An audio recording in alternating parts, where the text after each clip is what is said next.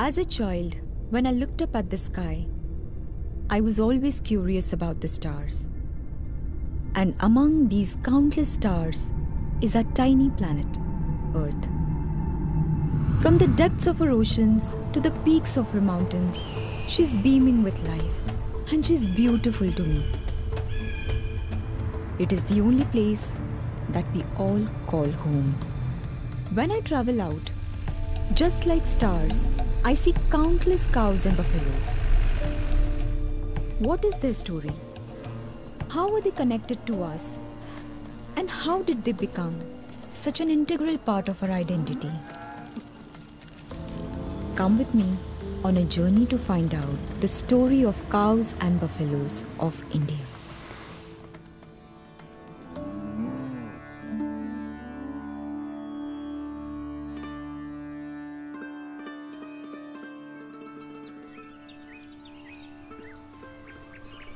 Hi, I am Dr. Harsha. I studied medicine to treat human ailments. By choice, however, I became an investigative documentarian. I was born into a middle-class Indian family, and like many Indians, I grew up eating meat and eggs. I used to enjoy eating all kinds of meat. Even then, I called myself an animal lover, as I was proud of my food choices. All this changed during my third year of medical school, when one day I accidentally happened to visit a meat market. I immediately decided to find out more. The more I researched about the meat industry, the uglier it appeared. I had two choices, either to willfully ignore the facts I discovered and continue what everyone in the society is doing, or to go against the society norms even if I have to face mockery and criticism. My defensive arguments for meat consumption fell apart in an instant, and overnight I decided to become a vegetarian. After I cleared my medical license exam, I decided to pursue my passion for Indian and Western philosophy before preparing for a job. During this time, I read biographies and works of many great thinkers. I went on to learn about Jainism and then came upon Bhagavad Gita. These books changed my life.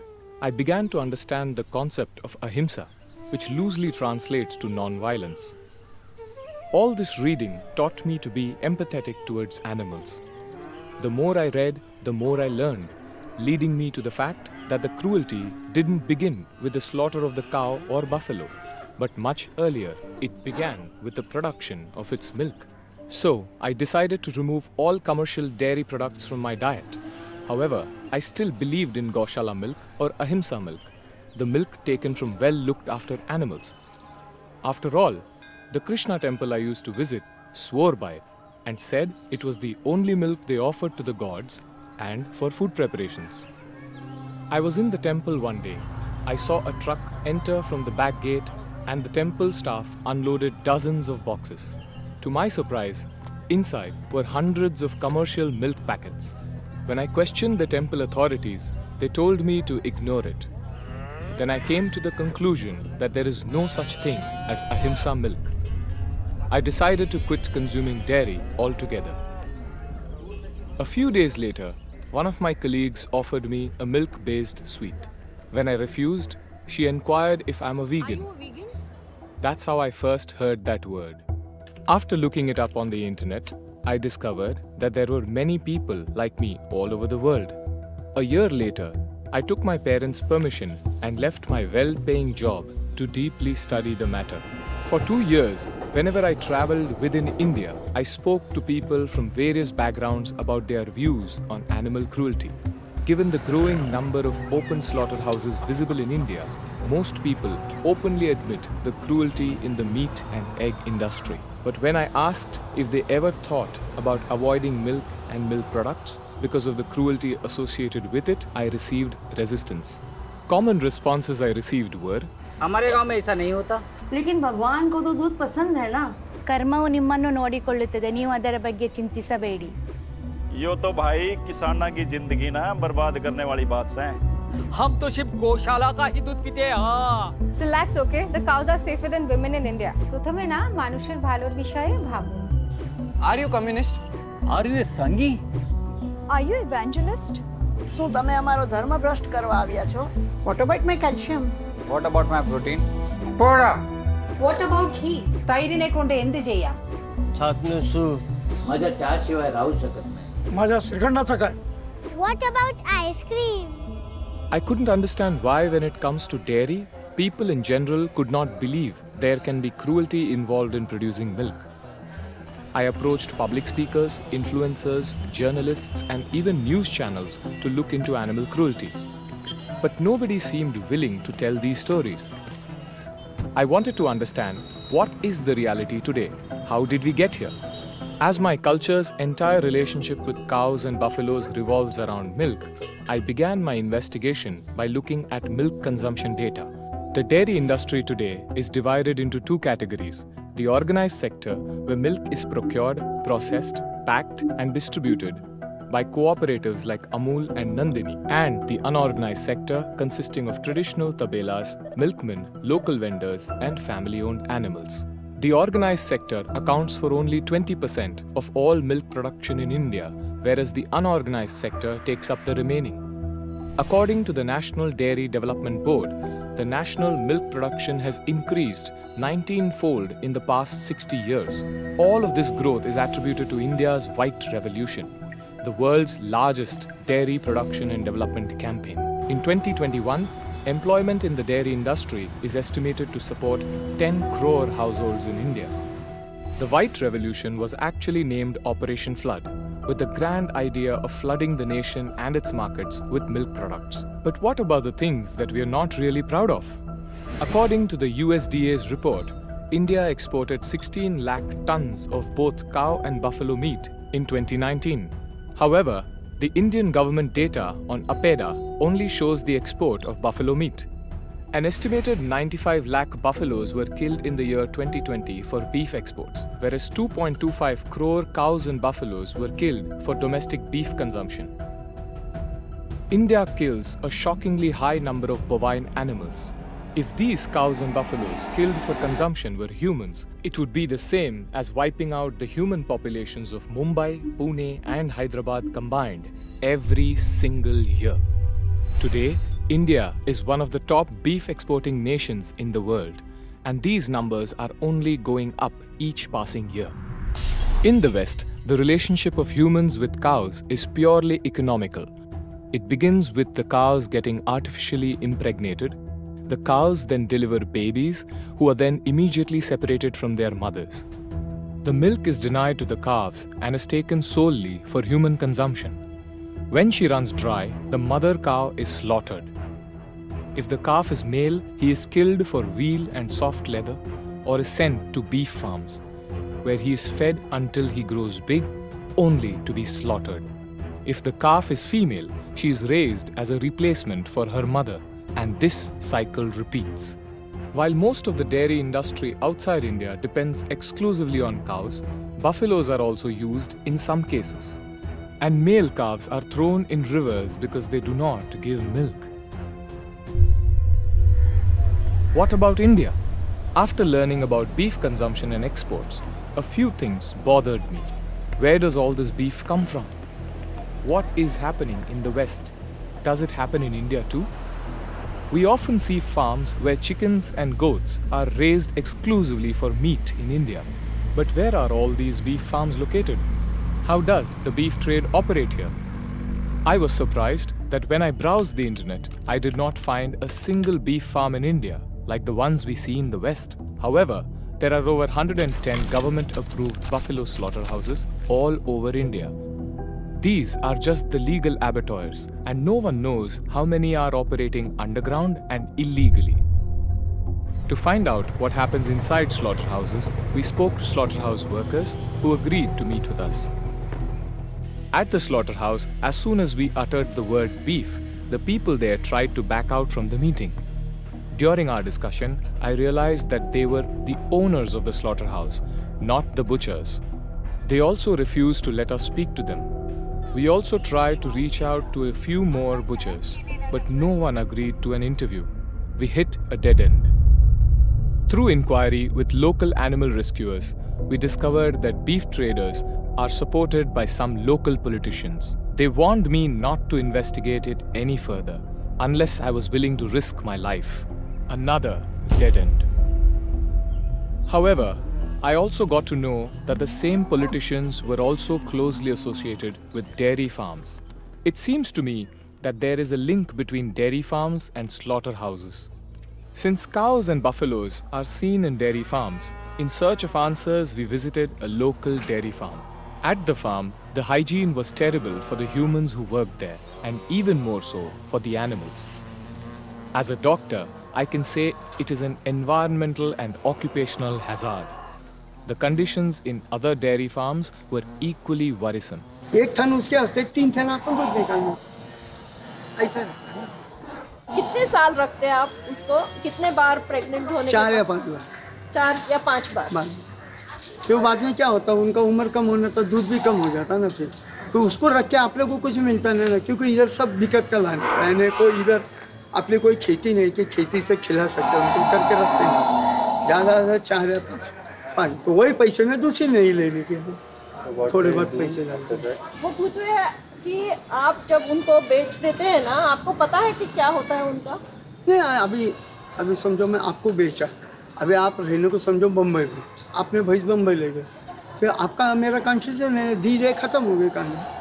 कोई आपको बाद में पता नहीं होता है कि नहीं वो फिर किधर गई, वो उसका आप लोगों को मतलब आप लोगों को पैसा मिला, ये दीजिए, इसके जगह पे दूसरी नहीं ले ले, खत्म हो जाता है।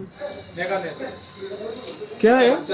हाँ, दूध निकालने के लिए देखो ना, उसका वाशरूम होता है, वाशरूम बच्चा फोटो बना था, इसका बच्चा है, मर गया है, ऐसा चूची पकड़ेगा, पाना छोड़ेगा, दूध निकालेगा। The dairy farm owners had reinforced my suspicions about the link between dairy farms and slaughterhouses, although the evidence I had was still not conclusive. But before investigating that any further, I wanted to know more about our relationship with dairy animals. Turns out, consuming milk of another mammal began with humans shifting from hunting and gathering to farming and domesticating cows around 10,000 years ago. These cows and bulls were mainly used in agriculture for transport, milk, as property, and on some occasions as meat, when conditions were harsh and food was scarce. A noticeable difference is that Indian cattle have humps, while European ones do not. However, both belong to the same family of cattle. The various cattle breeds that we see today in India are a result of human activity through selective breeding of the subspecies zebu, much like dog breeds that once originated from wolves. Over thousands of years, as our ancestors migrated, they took their domesticated animals with them. Our lifestyles became wholly dependent on cows. Our culture evolved around them. When cows were affected, human existence too was affected. No cows meant no milk, no bulls for transport and ploughing the lands, and no food. Hence, cows were revered as an embodiment of all gods, or as a divine mother by Hindus. This Vedic tradition can be witnessed even today. For Hindus, cows became a part of the extended family. Buffaloes, on the other hand, are estimated to have been domesticated at a much later date, about 5,000 years ago. All the buffalo breeds in India originated from the water buffalo. However, it may not have been the best time for animals. It was common to sacrifice animals while worshipping deities and for food. Several instances of animal sacrifices have been recorded. There is even a mention of Gavalambaha, which means the killing of a cow. So it is likely that cow slaughter was carried out. It was probably around this time that humans evolved to realize that even animals experience pain. For example, in the Mahabharata, which was believed to have happened around 3000 BCE, when Yudhishthira asks his grandfather, Bhishma, about the merits of abstaining from meat, Bhishma talks at length about violence or himsa in killing animals. From this we know that Bhishma himself was a practicing vegetarian. However, vegetarianism was practiced only by a few communities and individuals. As Buddhism and Jainism grew and spread across the Indian subcontinent, their teachings of Karuna, Jivadaya and Ahimsa brought vegetarianism to the mainstream. At the same time, Ayurveda, the ancient traditional Indian system of medicine, also evolved, prescribing many plant-based medicines. This popularized vegetarianism even more. Even in Patanjali Yoga Sutra, the first step of yoga is not about body stretching or warm-up, but about the practice of ahimsa. Unless one practices ahimsa, one cannot progress in yoga. As time went on, animal sacrifices were transformed into rituals like breaking coconuts with the aim of merging non-violence or ahimsa with tradition.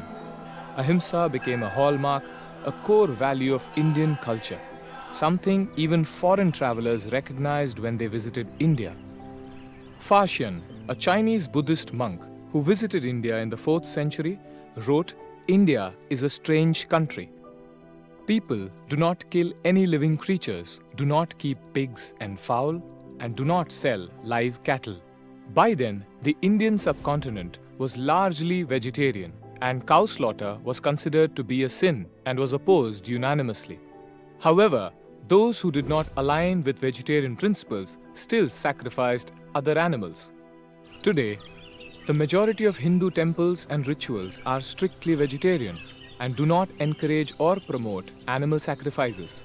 In many ways, vegetarianism is a result of how ethics, compassion, and rationality have evolved. But is vegetarianism still a rational choice today? I asked some animal rights activists and rescuers. जो dairy industry है, यानी कि जो गाय भैंस रखी जाती हैं दूध के लिए, ये हर क्रूरता के जड़ है। अगर आप सारे तबेले देखें तो गाय अपने गोबर में पूरे दिन खड़ी रहती है, कोई एक्सरसाइज नहीं, खाना कभी सूखा भूसा, कभी गंद वाला जो दिया जाता है। अभी अभी गौशालों में 150 गाय एक ही दिन में मर गए क्योंकि फंगस वाला खाना उसको दे रहे थे, एंड क्योंकि वो कभी एक्सरसाइज नहीं की जाती, उसको आर्थराइटिस होता है, उसको ट्यूबरक्यूलोसिस होता है, उसको कम से कम 8 से 10 बीमारियां ऐसे होती हैं जो बहुत ही गंभीर है। और सबसे गंभीर जो बीमारी है वो है ब्रूसेलोसिस। और गंभीर इसलिए मैं बोल रही हूँ, इसलिए नहीं कि बाकी कम गंभीर है, इसलिए गंभीर क्योंकि जब आप दूध पिएंगे उस गाय से, तो वो गाय का जो ब्रूसेलोसिस है वो इंसान में ट्यूबरक्यूलोसिस बन जाता है। जो हिंदुस्तान में ट्यूबरक्यूलोसिस इतनी बुरी तरह से फैल गया है, उस सब का जड़ वो गाय का के साथ ब्रूसेलोसिस का दूध पीना। Currently, India is the largest producer of milk in the world. Almost 19 to 20% of the total production comes from India.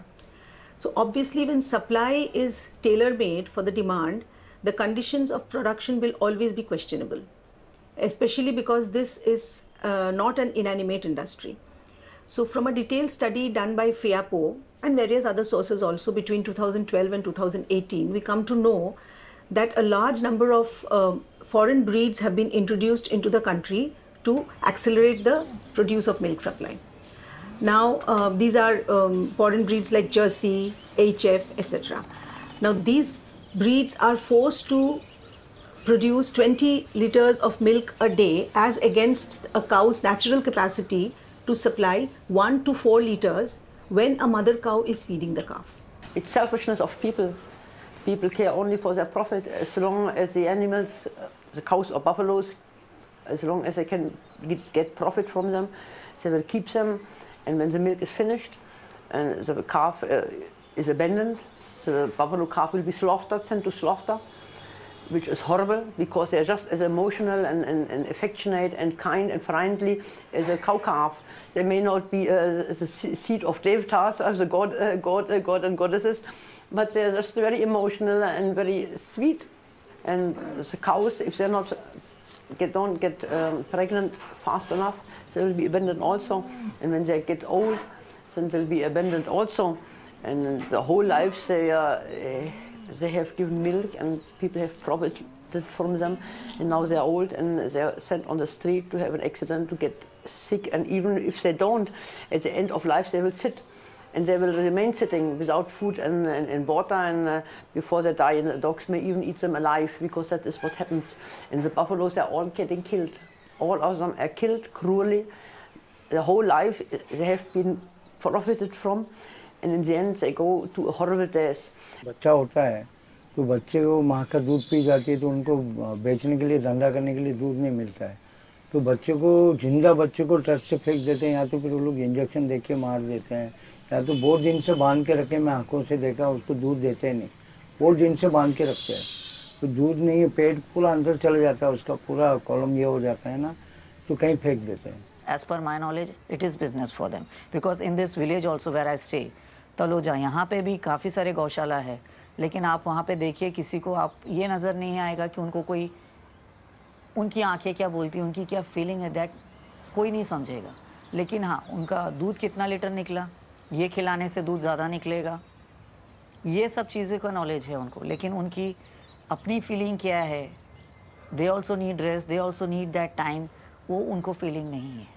हमारे देश में लोगों को आदत पड़ गई है भैंसों को बंधा हुआ देखने की, गायों को बंधा हुआ देखने की, उनके बच्चों को मरते हुए देखने की, और किसी को कोई फ़र्क ही नहीं पड़ता, क्योंकि हम उसको एक बिनाइन सी वो मानते हैं कि तो फार्मिंग है, तो बेचारा गरीब आदमी है, चाहे उसके पास 80 भैंसें हों, वो गरीब सा आदमी है और व्हाटएवर। असल बात यह है कि किसी भी माँ को दूध तभी आता है जब उसका बच्चा होता है।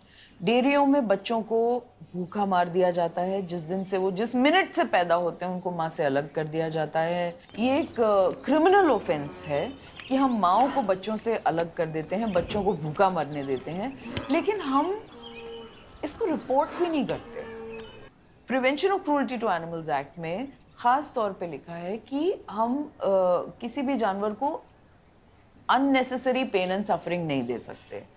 ये गाय भैंसें बहुत इंटेलिजेंट पशु होते हैं, दे आर वेरी इंटेलिजेंट। इनके अंदर उतनी ही मातृत्व की भावना होती है जितनी इंसानों में होती है, ये शायद हमसे भी ज़्यादा। और इनसे जब इनके बच्चे छीन लिए जाते हैं, क्योंकि उनका दूध जो है वो किसी को अपनी चाय में डालना है, तो ये बहुत बहुत ज़्यादा मानसिक और शारीरिक पीड़ा से गुजरते हैं। बीफ इंडस्ट्री जो है वो बिना डेयरी के पॉसिबल नहीं, ठीक है, क्योंकि कोई भी एक गाय या भैंस को इतने साल खिला के पालना बड़ा महंगा पड़ जाएगा। तो वो जो डिस्काउंट होता है वो डिस्काउंट डेयरी वाले कराते हैं, क्योंकि हम एक गाय पालना उनके लिए आसान बनाते हैं। कुछ टाइम के लिए दूध 60 रुपये किलो या कहीं 70 रुपये किलो या कहीं कम सस्ता महंगा बिक रहा है, तो it's a good money for those villagers. वो पैसे के लिए उसको रखना शुरू करते हैं, बट जब वो दूध देना बंद कर देती है तो उसको नहीं पाल पाते। क्यों? क्योंकि दूध से डिस्काउंट मिल रहा था। तो अगर डेयरी इंडस्ट्री नहीं होगी तो इतना आसान नहीं होगा बीफ मिल पाना। गाय अगर बच्चा देती है, अगर वो फीमेल काफ हो तो उसको अपने साथ रखा जाता है, लाइक फीमेल बछड़ा, और अगर वो मेल हो तो मेल का नॉर्मली कुछ यूज़ नहीं होता। बहुत सारे कम फार्मर्स है जो उनको रखते खेती के लिए, बट अभी खेती भी ऑलमोस्ट ट्रैक्टर के द्वारा ही की जाती है, तो वो मेल काफ को बेच देते हैं स्लॉटर हाउस में या फिर वो लेदर कंपनीज़ को। और ये गाय फिर जाती है कत्ल के लिए, ट्रकों में भर भर करके जाते हैं। अब ये जो गाय जाती है बहुत ही बुरी तरह से काटते हैं, जिसको कहते हैं मॉडर्न स्लॉटर हाउस। उसमें वो भैंस को के पैर पर बेड़ी डाल देते हैं, एक पैर पर, और उसको एकदम से झटके से ऊपर उल्टा टांग देते हैं। इसमें वो टांग टूट जाती है। उसके बाद एक लाइन में भैंसों को डालते हैं जिंदा है। पहले तो उबला हुआ पानी उनके ऊपर डालते हैं ताकि उनके शरीर, त्वचा जो है वो हल्की हो जाए। उसके बाद उसका गर्दन काटते हैं थोड़ा सा, ताकि खून निकलता रहे। खून निकलते जाता है, क्योंकि खून वो बेचते हैं दवाई की इंडस्ट्री को। ये जो आयरन टॉनिक और आप सब लेते हैं, ये वही खून है। फिर उसके बाद वो उसका चमड़ा उतारना शुरू कर देता है जिंदा भैंस से, और उसके बाद ही वो गाय भैंस जो भी है मर जाती है। ये मॉडर्न स्लॉटर हाउस जिसको कहते हैं। जो केरला के स्लॉटर हाउसेस हैं उनका भी अनोखा तरीका है गाय भैंस को मारने का, और वो ये है कि वो हथौड़ा लेते हैं और सिर पर हथौड़ा तब तक मारते हैं जब तक पूरा मुंह शरीर फट ना जाए। और क्यों करते हैं? क्योंकि वो कहते हैं कि इससे मांस मीठा होता। और जगहों में तो वो कभी रस्टेड ब्लेड के साथ करते हैं, कभी छुरी के साथ करते हैं, लेकिन 15 मिनट से आधा घंटा लगता है उस गाय या भैंस को मरने के लिए। अभी अभी हमने एक ट्रक पकड़ा जो जा रही थी बंगाल, क्योंकि बंगाल में इजाज़त है गाय को काटने के लिए, तो यहाँ से सारे गाय वहाँ भी जाते हैं और केरला जाते हैं। ये दोनों स्टेट हमारे अनफॉर्चुनेटली लूप होल्स हैं। तो हमने पकड़ा एक गाय, जो एक ट्रक जो जा रही थी, उसमें 6 गाय होने के बजाय उसमें 60 गाय थे और सब के सब गर्भवती थे। और क्योंकि एक के ऊपर एक ठूसे गए थे इस ट्रक में, उनके पेट पर इतना दबाव हो गया था कि फीटस बाहर निकला हुआ था और वो पूरा ट्रक खून से भर भर करके, फीटसेस भी, माँ भी रोए, फीटस भी मरी हुई निकली। ट्रक के पीछे पीछे से खून निकलते निकलते ऐसे तो हमने पहचाना, नहीं तो वो बंद कर देते हैं स्मगलर्स, ताकि आप पहचान ना पाए। Given that the cow is deeply rooted in the Indian identity, cow slaughter has also become a geopolitical tool. Hence, my pursuit for answers didn't end here, and I had more questions. Since my attempts to approach beef traders was a dead end, I decided to meet Gaurakshaks, the people who are often blamed for what is called cow vigilantism. Strangely, many of the Gaurakshaks I approached were also reluctant to speak on camera. I finally managed to get one Gaurakshak who agreed to do an interview with me. कसाई lobby इतनी powerful है, कसाई lobby, कि इनके पास लाखों का धंधा है, 1-1, 2-2 करोड़ का। आप सोच सकते हैं, जो 3500 किलो मैंने गौ मांस का गाड़ी पकड़ा था, अगर वो 300 रुपया पकड़ते, 300 रुपया 3500 किलो, तो आज वो 12-14 लाख का होता है। आप सोच सकते हैं, वो आइसर गाड़ी 18-20 लाख का आज मांडवी चौकी पे ऐसे ही सड़ रहा है, आज 6 महीना होने को आया। तो ये लोबी इतनी पावरफुल है कि कल हमको हमारा एक्सीडेंट भी करवा सकती है। हमें 3 टाइम पुलिस के सामने मारा गया है, पुलिस डिपार्टमेंट के सामने, और अभी तो 20 दिन महीने पहले पुलिस को भी मारा गया। हमारे गौरक्षक राजेश पाल को 200 जन ने मॉब लिंचिंग करके मारा। तो इस सिचुएशन से हम गौरक्षा करते, जो काम प्रशासन का है। This explains why many Gaurakshaks had declined to do an interview, because they were threatened by corrupt law enforcement officials, local politicians and butchers. In some cases, there's corruption within the community. पकड़ते तो क्या है, जो गौरक्षक बन के रहते हैं ना, वो रुकाते हैं, उनको 20,000 देते हैं, वो कार स्टार्ट करके चले जाते हैं, उसका ट्रक लेके चलता था। ओरिजिनलिटी तो ये है। अच्छा है, गौरक्षक भी पैसे लेते हैं, सब लेते हैं। ये तो क्या है, दूध है, एक गोरक्षक क्या होता है, का पैसा धंधा बना रखा है यार भैया। सबका अपना अपना धंधा है। बस धंधा क्या है, धर्म भ्रष्ट करनी बात है, या किसी के सामने आओ मत ना यार, गोरक्षक तो घर के बैठ जाना, लेकिन क्या रोकते, पैसे देते भग जाते। Sometimes Gaurakshaks receive information about cow smuggling from the butchers themselves, who leak the information to destroy their competitors' beef trade. This was a whole new level of complexities. It turns out that cows have been prominent in Indian politics for ages. Cow slaughter is strictly condemned throughout the Bhagavatam, which implies that they were slaughtered even during those times. The Vishnu Puranam, for example, states that in Kali Yugam, the present age of Kali, one should not perform sacrificial killing of cows. It was prohibited because it was practiced. If it wasn't practiced, it wouldn't be prohibited. The idea of using cows for political gains with little consideration to the welfare of cows is common practice in many parts of the country now.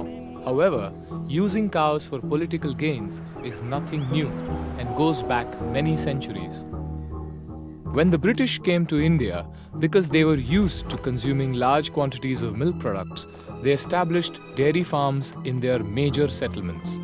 Simultaneously, they also began constructing slaughterhouses for their desire to consume beef. Practices such as hookah or dhoomdev, blowing air into a cow's vagina for excess milk, took place in and around British settlements. This also led Mahatma Gandhi to quit consuming milk from cows and buffaloes. After World War II, dairy farmers were in chaos, and to counter the exploitation by the British, a cooperative union was formed in Gujarat. It was during this time Verghese Kurian, who later came to be known as the father of White Revolution, stepped in and co-founded Amul in 1957 and the NDDB in 1965. The Indian government also actively supported the establishment of the dairy businesses. More than nutrition, dairy was looked at as a tool for economic empowerment. In fact, in the 1960s, when Operation Flood was proposed to developed countries for funds, they openly criticized India, saying, "Should valuable land be diverted from food production to animal feed production?" they asked. To which Verghese Kurian himself said, "The criticism did have some validity." Amul, through crowdfunding, made a movie in 1976 called Manthan, which encouraged the people across India to step into the dairy business. By this time, artificial insemination was made popular. As time progressed, the dairy farmers and unions grew in numbers. The government's incentives for dairy farmers also increased. Around the same time, Hindu organizations demanded an end to cow slaughter. Governments, however, paid little to no heed. These demands eventually culminated in the form of the anti-cow slaughter agitation. On the 7th of November 1966, thousands gathered in Delhi and marched towards the parliament demanding the immediate nationwide ban on cow slaughter. In response to this, the then Indira Gandhi-led government ordered the police to fire at the crowd. Following this incident, fearing fallout, these developments forced Indira Gandhi to set up a panel to see if a nationwide ban on cow slaughter was feasible. Committee members included Shankaracharya of Puri, Verghese Kurian, and others. I found out more about what happened during the committee meetings when I read Kurian's autobiography. He said, "My brief was to prevent any ban on cow slaughter.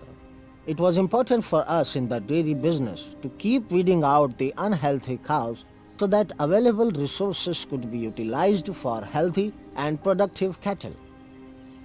Shankaracharya and I took spontaneous dislike of one another. I was prepared to go as far as to allow that no useful cow should be killed. This was the point on which the Shankaracharya and I invariably locked horns and got into heated arguments. I constantly asked him, 'Your Holiness, are you going to take all the useless cows which are not producing anything and look after them and feed them till they die? You know that cannot work.' He never had any answer to my query." This was the direct link between dairy and beef. Here's a statement from the man who built the dairy industry from the ground up, agreeing to what the activists were saying all along. That was precisely the root of the problem, that dairy farmers are encouraged to get rid of the unproductive animals by slaughter. तो बाद में क्या होता, उनका उम्र कम होने तो दूध भी कम हो जाता ना फिर, तो उसको रख के आप लोगों को कुछ मिलता नहीं ना, क्योंकि But in their defense, like Kurian said, where else are they going to go? Who's going to take care of them? As the dairy consumption increased over the decades, the population of animals also went up, mainly through industrial breeding practices. This massively increased the scale of beef and leather exports from India. Unlike the rest of the world, in India, the dairy farms are inherently designed keeping in mind the beef industry and other byproducts. They keep the beef industry in business. What this ultimately means is that consuming dairy products is the same as supporting the slaughter of these animals. Today's India is very different from the newly independent India. The country is aggressively shifting from agrarian to an industrial and capitalist nation, and dairy too has become an industry. Milk and milk products today are marketed and sold in countless varieties, both edible and non-edible. It is worth noting that since the White Revolution, the load of milk production has largely depended on buffaloes and not cows. Even though both cows and buffaloes involved in the White Revolution faced slaughter, Hindu societies focused their attention solely on cows. Mainly for its religious significance, the discussions were limited only to cow protection. Even today, barely anyone speaks for the protection of buffaloes because of their negative connotations in Hindu texts. One story is that of Mahishasur, a demon in the form of a buffalo who was killed by goddess Durga. Another story is that the buffalo is the vehicle of Yamaraj, the lord of death. Therefore, in India, people perceive buffaloes negatively and consider them to be lazy, unintelligent, and unholy in comparison to cows. Ironically, Indians today consume more buffalo milk than cow milk and rarely think of a buffalo's negative attributes while doing so. The committee formed in 1967 was to submit a report in 6 months, but kept delaying it for 12 years. When Morarji Desai became the Prime Minister, the committee was abolished without even a request to submit a report. As per Article 37 and 48 of the Indian Constitution, with exception for international trade, organizations of agriculture and animal husbandry fall under the purview of states, and only the states can decide a ban on slaughter of cows, that is if they wish to. For international trade, India banned cow beef exports, however, allowed buffalo beef to be exported in the name of Cara beef. The bull, calf or the cow, we do not export. Protection of the bull, calf and the cow and the livestock related issues are managed by the states. We don't allow export of any of these. But however, in the West, there is an expression called Cara beef, which is used for buffaloes. The buffaloes are permitted, we can export buffaloes. We are the world's largest beef exporters. और ये beef जो हम कहते हैं भैंस का है, ये भैंस और गाय दोनों का मिला हुआ है, कोई चेक करने वाला है नहीं, क्योंकि इसमें करोड़ों रुपए बंधे हुए हैं. As of mid-2022, 9 states and 2 union territories do not have any ban on cow and buffalo slaughter.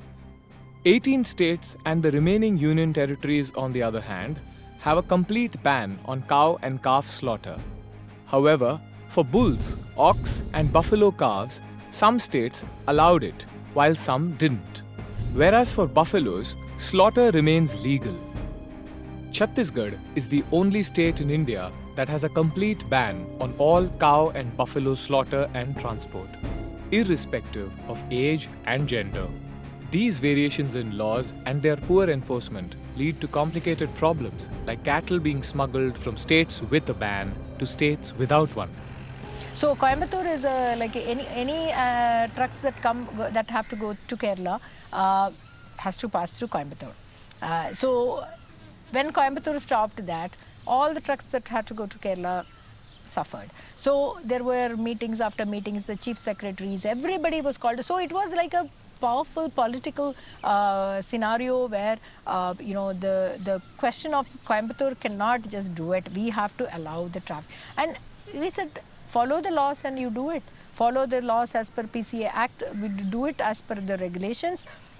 Nobody was willing to accept it because it wouldn't give them the kind of profits that they were expecting, and it would be a huge loss for them if they did it. So making it difficult is one way that we can see that things can come down, but how do you enforce such laws? Who is there to enforce them? The ones who enforce themselves are party to the what you call the industry of collecting bribes, and it is a huge I mean you have the bribing happens from one end to the other end. Every checkpost it is there. Illegal transport of animals to neighboring countries like buffaloes to Nepal, cows to Bangladesh and even Pakistan is a result of poor enforcement of animal protection laws. Hidden slaughterhouses within the cities where beef is mixed with mutton and body fat with ghee are commonly known. Loosely enforced laws, biased news reporting, corruption and negligence among law enforcers ultimately creates room for religious tensions, black money, human trafficking and even terrorism. जगह है देहरादून नाम के एक शहर में जहाँ से मैं बिलोंग करती हूँ, उसका नाम है इनामुल्ला बिल्डिंग. वहाँ पर ये एक्चुअली अवैध पशुवध गाय भैंसों का कत्ल बहुत समय से बहुत ज़्यादा चला आ रहा था और उसी जगह पे कई बार पड़ोसी देश के टेररिस्ट भी पकड़े गए. किसी भी शहर की सबसे क्रिमिनल जगह वही होती है जहाँ पे बहुत सारे पशुओं को काटा जाता है, क्योंकि ऐसे लोग जिनको चाकू छुरे, खून वगैरह से कोई प्रॉब्लम नहीं होती, वही तमाम तरह के अन्य क्राइम्स की ओर भी ग्रेजुएट करते हैं. एक बहुत बड़ा आईजी था जिसका नाम है शैलजाकांत मिश्र.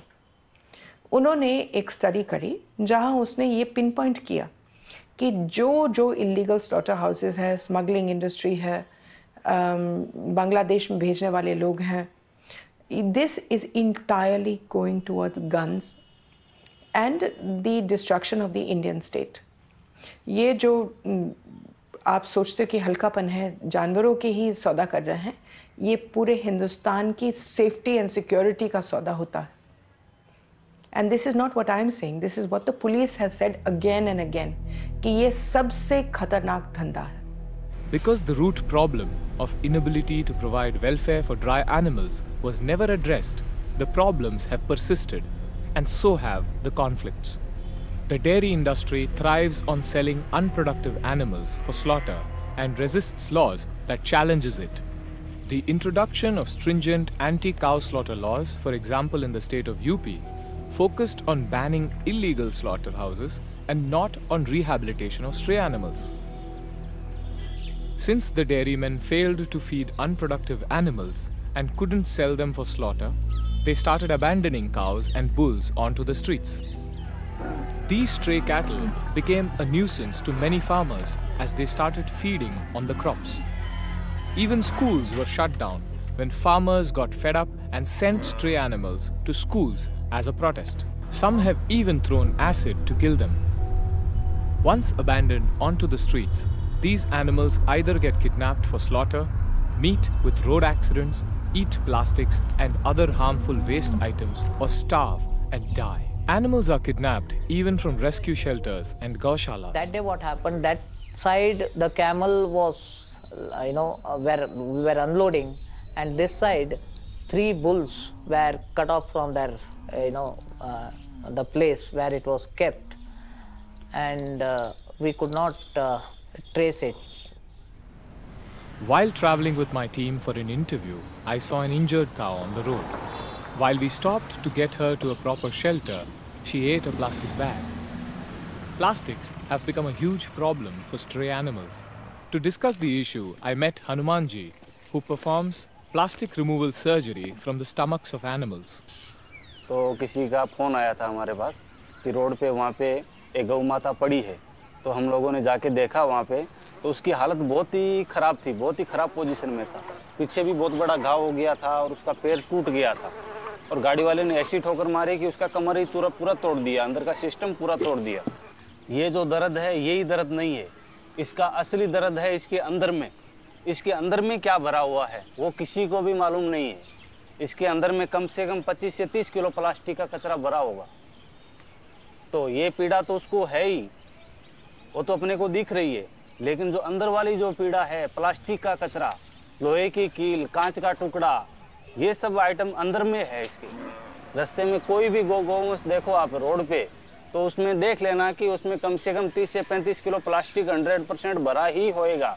With all his resources, his organization could only perform 120 surgeries. Today, there are about 50 lakh stray cattle all over India. In every case, they are abandoned because they are no longer economically viable. The tragedy and its scale both are inconceivable. None of these shelters or hospitals get any monetary support or funding from the governments. You are getting any help from the government? No, not a single paisa, not a foot of land, nothing at all. They gave me this award, but that was it. In the end, cows and buffaloes are transported to slaughterhouses under inhumane conditions, packed one on top of another, not fed for days without water in extreme heat and cold weather. एक truck में अगर एक लेके जाएंगे या जितना law allow करता है 4 लेके जाएंगे या 5 लेके जाएंगे तो उसमें नुकसान है. तो एक ट्रक में अगर आपको एक पॉइंट ए से पॉइंट बी तक उन जानवरों को पहुंचाना है तो पैसा बचाने का तरीका क्या हुआ सबसे अच्छा कि एक ट्रक में जितने ज़्यादा जानवर आ जाए. तो आप इमेजिन नहीं कर सकते होंगे कि शायद एक ट्रक में 40 से 60 तो मिनिमम पाए ही जाते हैं. तो 40 to 60 एनिमल्स उन ट्रकों में भरे हुए होते हैं जो रोज़ कटने के लिए जाते हैं. Once the animals reach the slaughterhouses, whether it's legal or illegal, the situation is unfortunately the same. हमने वहाँ पे देखा कि कैसे जानवरों को, भैंसों को नीचे लिटा के रखा हुआ है, उनके पैरों को बांधा हुआ है, उनकी गर्दनों को खींचा हुआ है उनको मारने के लिए. कैसे छोटी छोटी नालियाँ बनी हुई हैं जिनमें उनका खून बहता जा रहा है जितनी भी भैंसें काटी जा रही हैं. क्या छोटे क्या बड़े सारी उम्र की भैंसें वहाँ पर थीं, जो कि एक दूसरे के सामने जिनको काटा जा रहा था उनको पूरा क्लियरली दिख रहा था कि शायद हमारे साथ भी ऐसा ही होने वाला है। और ना सिर्फ ये बल्कि हमने ये भी देखा कि जो जानवर कटने के लिए लाइन में खड़े थे कत्ल खाने के बाहर, जो शायद बूढ़ी भैंसें थीं और जिनका दूध कम हो जाता है, उनका भी दूध आखिरी एक बूंद तक उनका दूध निचोड़ा जा रहा था। कटते हुए जानवरों से भी आखिरी बूंद दूध की लोच ली जाती है। जब वो गाय कट रही होती है तब भी उसको ऑक्सीटोसिन का टीका लगा के जो उसकी थनों से आखिरी दूध की बूंद होती है वो बोतलों में इकट्ठी की जा रही होती है। कई बार हमें कॉलेज की तरफ से अगर फार्म पे पॉसिबल नहीं है तो स्लॉटर हाउसेस में ले जाया जाता है पर रेक्टल एग्जामिनेशंस वगैरह के लिए। तो अगर हम उसके लिए जब जाते हैं तो जो एनिमल स्लॉटर होने जा रहे हैं हमें उन पे करने बोलते हैं, और उस टाइम पे हमें टीचर्स से बड़ा स्ट्रिक्ट इंस्ट्रक्शन मिलता है कि अगर तुमने रेक्टल एग्जामिनेशन के वक्त तुम्हें वो एनिमल प्रेग्नेंट समझा तो बताना मत। जो स्लॉटर हाउस ने उनको ख़रीदा है उन्होंने काफ़ी पैसे दिए उसके लिए, तो अगर वो एनिमल को हमने प्रेग्नेंट डिक्लेयर कर दिया तो उसको स्लॉटर नहीं कर पाएंगे और फिर उसको रखने का जो खर्चा है वो बढ़ जाएगा। ये चीज़ हमारे साथ जब हुआ था, जब मैंने पहली बार एक्सपीरियंस किया था तो काफ़ी बुरा लगा था जब सर ने मना किया कि नहीं कुछ बोल मत, नहीं तो कॉलेज का जो कॉन्ट्रैक्ट है यहाँ आने का वो बंद हो जाएगा। At the slaughterhouse, the animals are converted into beef, their bones and tendons into gelatin and bone char, their skin into leather, suede and dog chew sticks, their horns into buttons and so on. In the case of the mridangam, there are three animals' skins are used. One is the goat, other is the cow and the buffalo. So three animals are slaughtered to get the mridangam. In current day scenario, the cows are specifically slaughtered to make the mridangam membrane. Demand for dairy is also leading to a huge gender gap amongst bovine animals. In the dairy business, only females are preferred and males are starved to death. According to the 20th livestock census, only 25% of the cattle population is male, whereas among buffaloes, it's even worse. Only 10% of the buffalo population is male.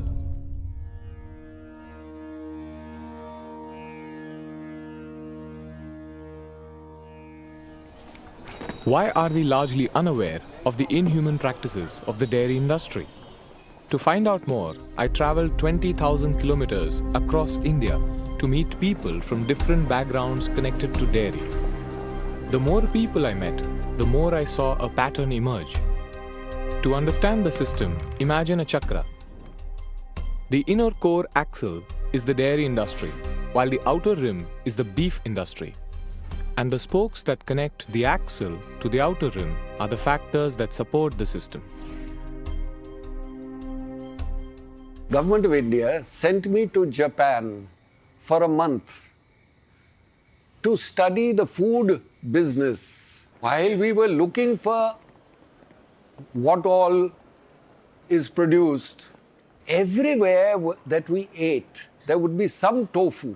Then I understood that in rural areas in China and Japan, people just buy soy milk rather than cow's milk. It's much cheaper. And they take it away.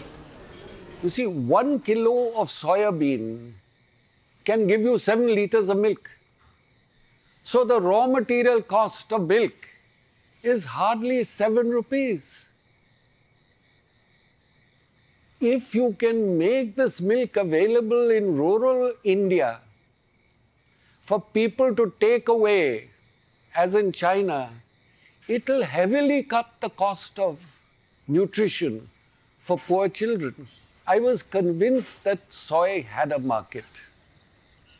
Coming back to India, I tried to convince NDDB, but the feeling was it will hurt the dairy industry. When I looked at who was the head of NDDB in those years, it was none other than Verghese Kurian. A few years after this, Ranjit Ji took voluntary retirement and began researching soy products and started a business called Chetran. which presently sells soy milk, tofu or soy paneer, soy curd and other plant-based dairy alternatives. And many of Chaitran's consumers are vegans. A lot of products are incredibly affordable in comparison to the animal-based counterparts. Many companies and brands are coming up all over India to provide dairy and meat alternatives. The business of plant-based companies were going well until November of 2020, when Amul, realizing the growing popularity of milk alternatives, filed an official complaint to the Food Safety and Standards Authority of India. Amul CEO R.S. Sodhi stated that they have requested the FSSAI to remove the word milk from the labels of plant-based milk products, alleging that 10 crore farmers are going to fight this misinformation. One of Mr. Sodhi's complaints is that the milk industry benefits the milk farmer. What he forgets is that the soy milk based industry benefits the soy farmer. And more he has not made that point in his tweet. And more than that, Chetan, it benefits the consumer. I mean, we are the only industry is using fresh ingredients to make the products, right, directly from the nature. And we're making milk. So we, like example, almond milk or, cashew milk. It's win-win for farmers. We're directly sourcing from the farmers and utilizing it for, ourselves. And we're giving it to the customers. So everybody's happy here. The customer is happy, the farmer is happy, the cow is even more happier that we're not taking the milk from it. So I think he's coming from a perspective of only looking at his business. I decided to look into their objection to the usage of the word doodh or milk for plant-based milk products. I wanted to see if their claims have any legitimacy. मेरे पास एक dictionary है, V.S. Apte Sanskrit English Dictionary. V.S. Apte is considered to be one of the most authoritative dictionaries of Sanskrit. Doodh, they say this is an adjective because in Sanskrit grammar this word will be categorized as an adjective or a participle basically. Doodh means that which is milked, milked out, extracted, drawn out. Milky juice of plants, the skim of milk, cream. और क्या चाहिए? A similar case went on in the European Union for some time. In May 2021, the EU officials rejected the dairy industry's petition seeking ban and spoke in favor of plant-based dairy companies. Francisco Guerrero, a member of the European Parliament, also said, plant-based industry is helping environment, human health and animal welfare, and the EU must support it. Coconut milk has been extensively used in our cuisine. Even FSSAI recognizes it in their documents. So the objection appears to be absurd. Moreover, the dairy industry is highly subsidized and funded by the government. Every year since the 1960s, the government spends thousands of crores just to maintain and support farmers. In the 2020 budget, the Government of India made an ambitious plan to double milk processing by 2025. According to the 20th Livestock Census, as of 2019, the total number of cows and female buffaloes in India are nearly 25 crores. If we need to double milk production in the coming years, even through 100% sex-sorted breeding, then we would need to feed and maintain about 500 million cows and buffaloes. This doesn't take into account the male counterparts. Now imagine the population by 2030 or 2040, all sharing space with a human population of over 140 crore people. Production double कैसे करेंगे? We are at saturation point already. तो ये कहना कि हम double करेंगे कहने वाली बात है. दूसरा, अगर सरकार की पॉलिसीज़ कोई उनको समझाते कि भैया दूध छोड़ो, मांस छोड़ो, अमीर बनो. हम लोग पैसे कमा नहीं रहे हैं. जो मांस जा रहा है भैंसों का, आपको मालूम है कि सरकार ने सारे मांस को GST फ्री दे दिया. It's tax free, it's GST free. तो जो कत्ल खाना खोलता है उसकी तो चांदी ही चांदी है. उसको एक पैसा नहीं देना सरकार को. Some already established practices that prevent a plant-based dairy from being as accessible as it can be is, for example, that the 18% GST that we are being charged on our milks versus dairy being taxed at 0% GST. 19-20 साल हो गए अलकबीर को चले हुए, आज तक उसने एक पैसा नहीं दिया सरकार में। वो हर साल कहती है हम लॉस में चले गए क्योंकि हमारा मांस जो है वो खराब निकला। लेकिन कत्ल कितने कर चुके हैं? कम से कम 20 करोड़ 30 करोड़ भैंस, गाय, जो भी आप मान लें। तो आप किसके फायदे में कर रहे हैं? किसके? अगर बहुत पैसे मिल रहे होते तो मैं कहती कर लो, अगर बहुत सेहत बनती आपकी तो मैं कहती कर लो, अगर बहुत खुशी मिलती तो मैं कहती कर लो, लेकिन इनमें से क्या मिला आपको? कुछ भी नहीं। The dairy industry tried for 20 years to convince you that milk was good for you. It's a lie, but they tried anyway. And the sales were going like this. And then they tried Got Milk, and the sales are going like this. Got Milk doesn't even talk about the product. Matter of fact, it focuses on the absence of the product. In the West, every time the demand for milk decreases, the dairy industry employs various campaigns to promote milk sales. Similarly, in India, everyone wants to promote desi cow milk because it's A2 milk. However, the terms A1 and A2 have got nothing to do with native Indian breeds. The name A2 was coined by a New Zealand scientist who, in his research, observed that cows produce different types of milk. And based on the structure of a milk protein called casein, he classified milk into A1 and A2 milk. He believed cows that produced A2 milk were superior to A1. And with his discovery, he started a milk company in the year 2000 called the A2 Milk Company.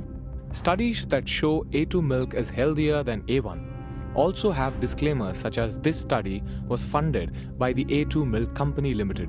It is merely a self-promoting business strategy. There is this claim that the native cow breeds in India secrete only A2 milk. According to Google Trends, this trend was picked up in the year 2017. The same year, the Cow Protection Bill was brought into the parliament.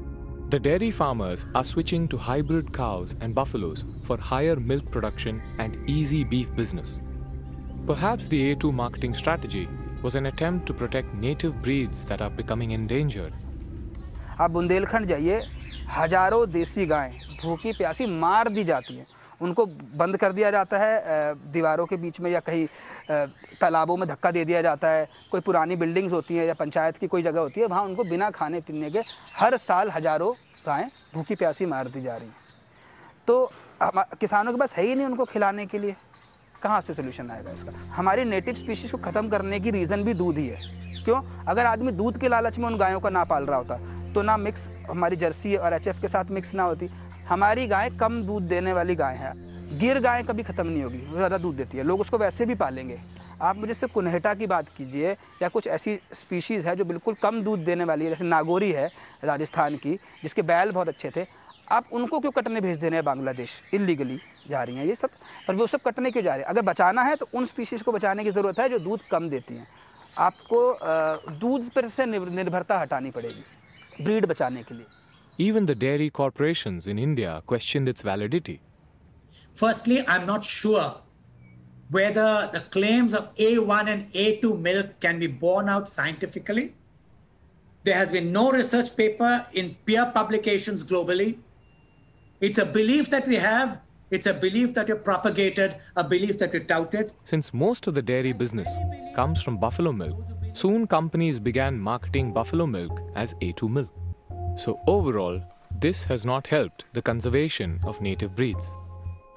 Moving on, the industry claims majority of the income they generate goes directly to the dairy farmers. Anything between 75 to 80% of that 100 rupees goes back to the primary producer who has produced the milk. However, when I questioned farmers, the answers I got contradicted these claims.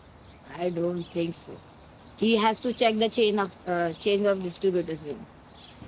Because I am giving dairy for last 3 years, and I always cry. कि भाई तुम लोग क्या कर रहे हो? तुम लोग तो जान ले रहे हो हमारी। मैं बोला मैं पढ़ी लिखी हूँ तो भी मुझे ऐसा कभी-कभी फ्रस्ट्रेशन आया कि मैं भी जाऊँ, संभाल नहीं पा रही हूँ। अगर you have done a research, एक certain month में ना, you do that research, I'm saying, ना 2 महीना या 3 महीने में साल में ना मिल्क का रेट डाउन कर देता है। और दाने का रेट वही रखता है 1000 रुपये। अब बोलो ये गरीब लोग क्या करेंगे? हमारा अर्निंग मेंबर था तो हम उधर से फंड लाके कर रहे हैं सर्वाइवल के लिए, वो तो बेचते हैं फिर, और वो ऐसी जगह पे बेचते हैं जो हम बिलीव ही नहीं कर सकते। फिर बोलते हैं गौ हत्या होती है ये। अरे तुम लोग ने ही हमें मजबूर किया है ऐसे लोगों को बेचने के लिए। లీటర్ 22 రూపాయలే మరి మీకు కష్టమే కదా? చాలా కష్టమే, ఏం మిగలదు. వాటర్ బాటిలే 20 రూపాయలు, మా పాలు అమ్మితే 1 లీటర్ 22 రూపాయలు. ఏ గిట్టుబాటు లేదు రైతుకి. This is the situation of dairy farmers in India, despite receiving subsidies from the governments for decades. With a non-existing profit margin, how can they look after the well-being of the animals? Most dairy farms are not well maintained and have no soft flooring or sufficient space for movement. They aren't properly ventilated and their hygiene is poor. During my visits to dairy farms, I happened to meet an artificial insemination inspector who was present at the dairy farm to impregnate animals.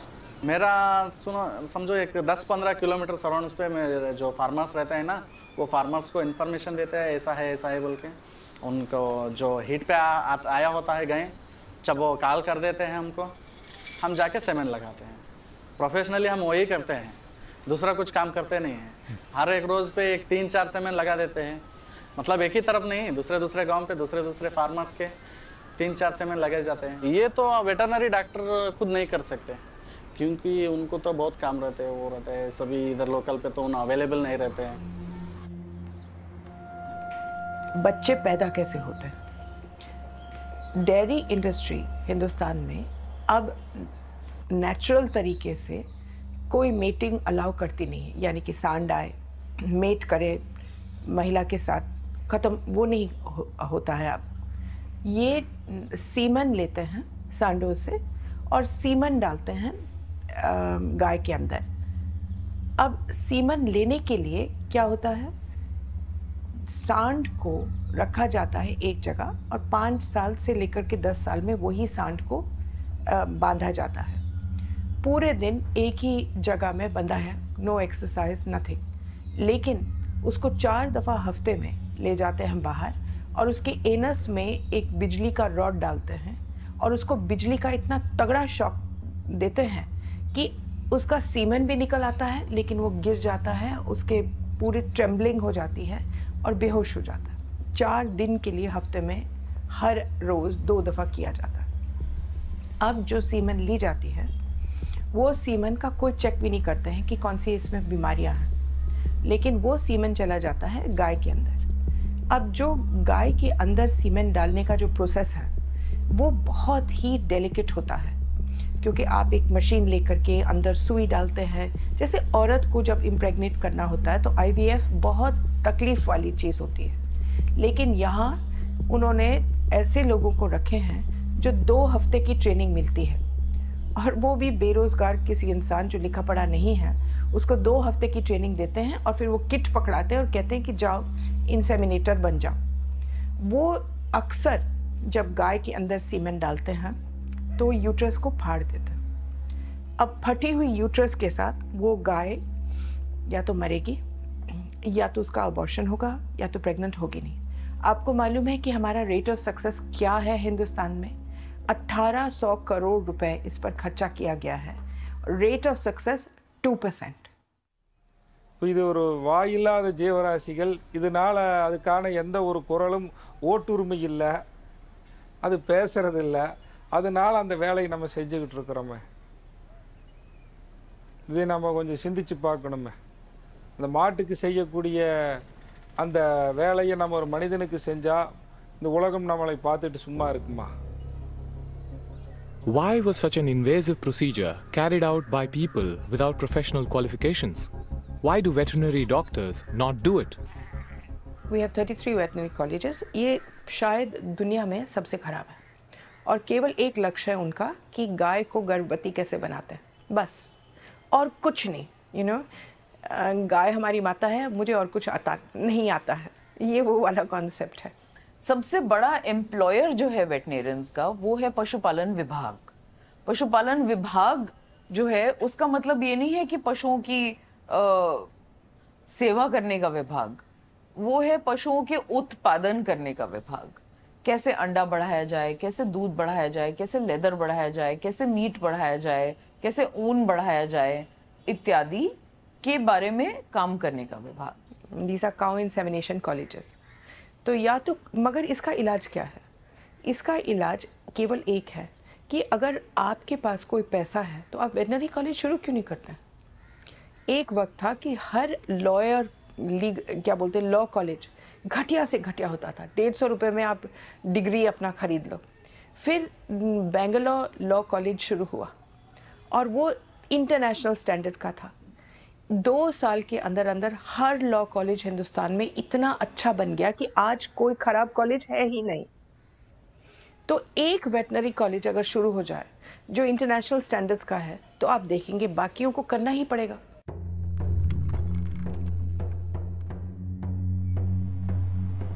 So what are the Hindu religious communities doing to put a stop to this animal abuse that is associated with dairy production? अगर आप पूछेंगे क्या ISKCON में कहीं भी dairy नहीं use होता, तो मैं कहूँगा कि होता है। इस्कॉन के लिए ये नियम नहीं है कि हम दूध नहीं बेच सकते। तो मुझे ऐसा गाय का दूध दीजिए, आप अवेलेबल कीजिए जिसमें अहिंसा के माध्यम से दूध मिला हो और उस गाय को कोई कष्ट नहीं हुआ हो। उसके लिए आपको क्या करना होगा? आपको गौशालाएं खोलनी पड़ेगी, आपको वहां पर उन गायों को अच्छे से रखना होगा और फिर उस दूध को आप लोगों की तरफ पहुंचाइए तो लेंगे जरूर। लेकिन सब लोग ऐसा नहीं कर सकते ना जी, क्योंकि मैं मुंबई में हूं। तो सब लोग बादाम का दूध भी नहीं ले सकते ना। हाँ, उसे कहिएगा मैं आपको ऐसी गाय का दूध देता हूँ जो शुद्ध है और शाकाहारी और जो अहिंसा है, वो मानेंगे, मगर वो आप अवेलेबल कीजिए ना। लेकिन जब तक हम उसका नहीं डिमांड कर सकते तब तक वो अवेलेबल नहीं हो सकते। तब तक ये चलने दो। भगवान भावना देखते हो, भावुक रहिए। वो भी देखते हैं कि यहाँ प्रॉब्लम है, उनको पता है कि यहाँ पर प्रॉब्लम है, इसको एक्सेप्ट करेंगे। भगवान भावना देखेंगे तो I can give eggs also, right? So because at the end भगवान नहीं, क्योंकि वो हमें पता है उनको पसंद नहीं है। लेकिन भगवान को वो भी पसंद नहीं है कि जो दूध क्रूरता से आ रहे है उसका स्वीकार नहीं करना है। हाँ। तो वही भावना से ये भी देना सही नहीं है। आप जिस कार्य में जुटे हैं ना, आप उसे चालू रखिए। आपका विचार बहुत उच्च कोटि का है।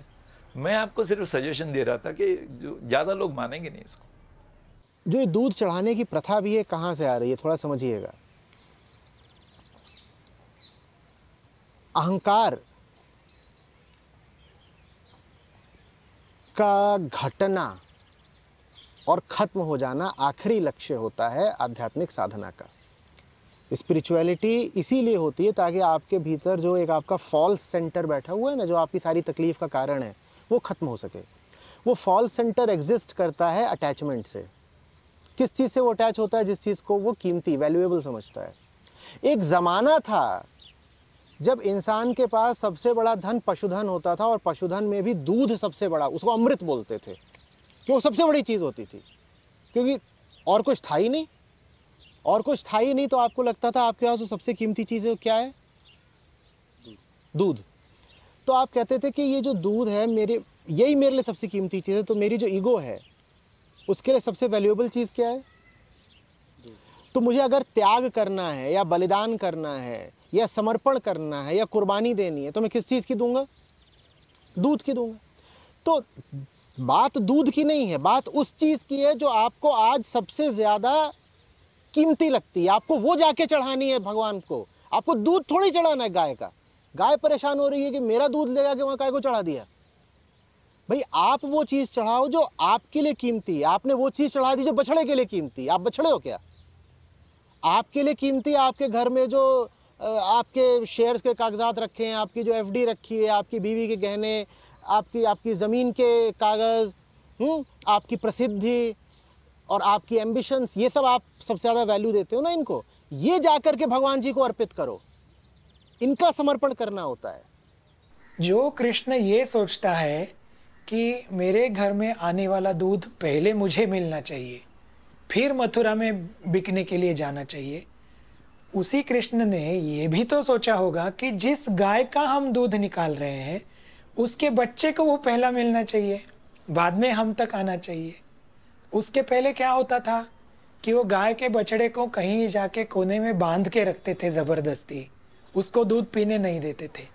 पहले पूरे गाय का दूध जितना बेचने के लिए चाहिए उतना निकालने के बाद फिर बछड़े को छोड़ा जाता था। तो कृष्ण ने ये भी चेंज किया, उन्होंने ये भी एक्टिविज्म किया। उन्होंने कहा नहीं, गाय के दूध पे पहला अधिकार उस गाय के बच्चे का है, तो आप पहले बच्चे को गाय के पास छोड़ दो, उसको चाहिए जितना अपनी माँ का दूध पीने दो, और उसका दूध पी के होने के बाद में हम दूध निकालेंगे। Even a dog, you tie up the dog, it's going to get unhappy. What are you doing? Leave me alone. At least leave me inside the house. At least leave me outside. Nobody likes to be bound. So my spirituality is, the basic understanding is, do unto others as you would have them do unto you. Just like I would not like to be bound, I would not like to be exploited. I would not like my child to be taken away so that you can use some part of me. It's not a very complicated thing. ऐसे कोई चीज़ नहीं है जिसको हम अहिंसा milk बोल सकते हैं। कोई भी गाय का दूध लेने में आपको उसके बछड़े को भूखा रखना पड़ेगा। गाय एक मशीन नहीं है, वो माँ की तरह। अगर मैं अपने बच्चे को पिला रही हूँ दूध, तो मेरे थनों में उतना ही दूध आएगा जितना मेरे बच्चे को ज़रूरत पड़े। उसी तरीके से गाय के थनों में उतना ही दूध आएगा जितना उसके बच्चे की ज़रूरत है। अब बच्चे को चाहिए 3 किलो 4 किलो, लेकिन आप 3 किलो 4 किलो निकाल करके उसको 1 पाव दूध देते। वो भूखा जो लड़की है वो भूख से जूझती रहे, क्योंकि पूरे दिन बांधी रहती है, माँ के पास तो जाने देते नहीं है। ఇప్పుడు మనం ఒక కోడి కోసామనుకో, కోడి తినమని కొద్దిగా మనం ఒక ఆ కోడి మనిషి అవుతుందంట, అది మనం కోడి అవుతాం, కోడి కోసుకొని తింటారని చెప్తుంది మన ధర్మం. అందుకని జీవం చేరాదు. శివరాత్రి వచ్చిందంటే అందరూ పాల ప్యాకెట్లు వరుసలుగా అదో స్టైల్ అయిపోయింది. ఏం చేస్తాం లేక. సో వాళ్ళకి ఏమని చెప్తారండి? ఇప్పుడు పాలు ఇవ్వకపోతే మన భక్తి ఏమైనా తగ్గిపోతుందా? ఏంటి పాలు పోయిన పనిలే, శివునికి నీళ్ళేసి చాలు. భక్తితోన ఆయన పాలు నీళ్ళు కానీ పత్రం పెట్టిన చాలు, అవే పాలు పోయిన అవసరం లేదు. Krishna himself says in the Bhagavad Gita, if one offers me with love and devotion a leaf, a flower, a fruit, or even water, I will accept it.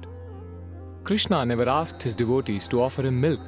People, however, do it out of devotion while overlooking the cruelty in the dairy practice. Yatha raja tatha praja, yadbhavam tadbhavati. So how we think that way. If Krishna was in today's world, in my world, Krishna would not have been stealing, or Krishna would not have been drinking milk. See, it is our thinking, our actions shape everything. So I have a God here, he is perfectly vegan. I don't offer any animal products to my God. I pray, I practice meditation, rituals, but no animals required. See, when we are at a particular type, we want to see the same thing in others. If you are eating meat, we offer to others. I will feed you also. If I was eating meat, I would have fed you meat. I am not eating meat, I didn't feed you meat. Same way, we see the same qualities in God. The way we are, we see the same thing.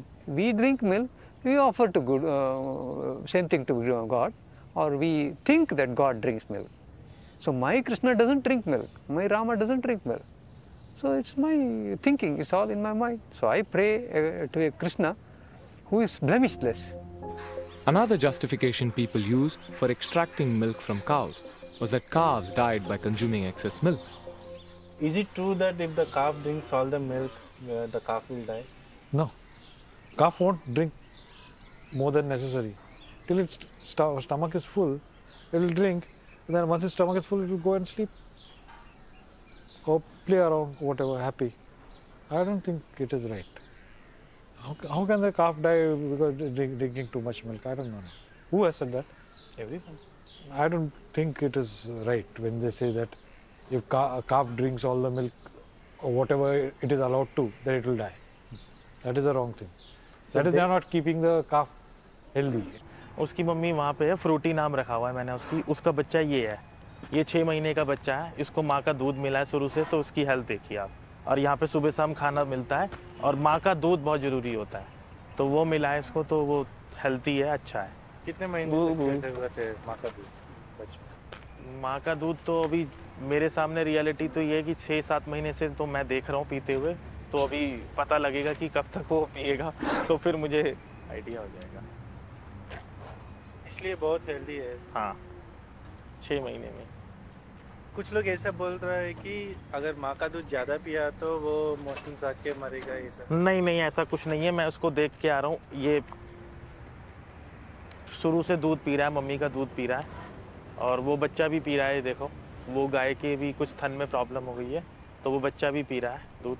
छोटे बच्चे हैं, 2-3 बच्चे हैं, तो वो दूध P रहे हैं आराम से, हेल्थी हैं, कोई दिक्कत नहीं। तो आप कभी खींचते नहीं? नहीं, बस बच्चा ही पीता है। The amount of milk gaushalas produce and sell is insignificant and doesn't cover the funds needed for maintenance. In the genuine gaushalas that I visited, calves consumed most of the milk, and the people who ran these gaushalas barely consumed any. Even the prasadam which I ate at the gaushala was vegan. There was no ghee, milk or curd that was being used. Even the dessert was prepared using coconut milk. What about the differences in the way we treat cows and buffaloes? Many people told me that buffaloes are not smart, but the rescuers tell a different story. It's amazing how clever they are, so they know what not to eat and know what to eat.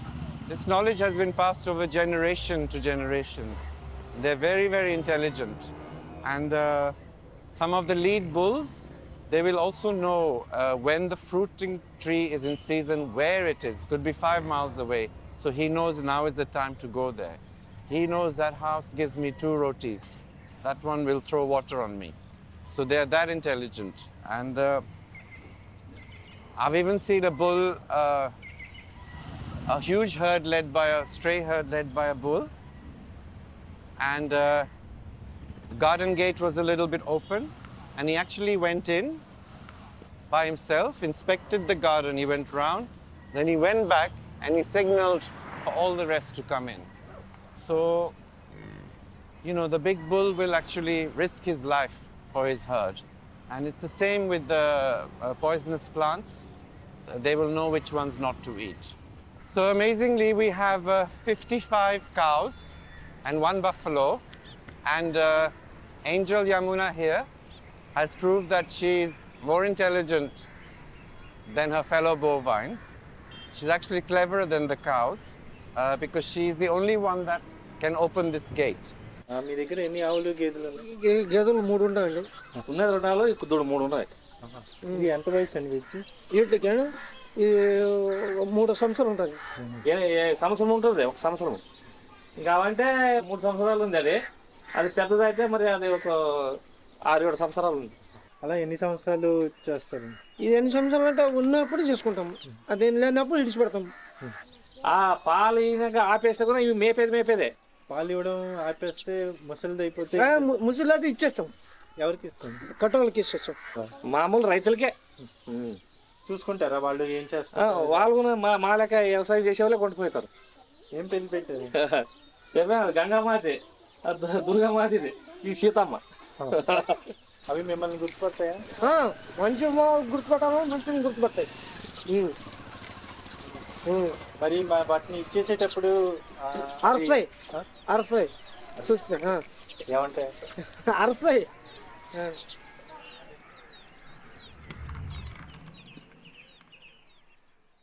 I asked Acharya Prashant ji, why is there so much apathy among people?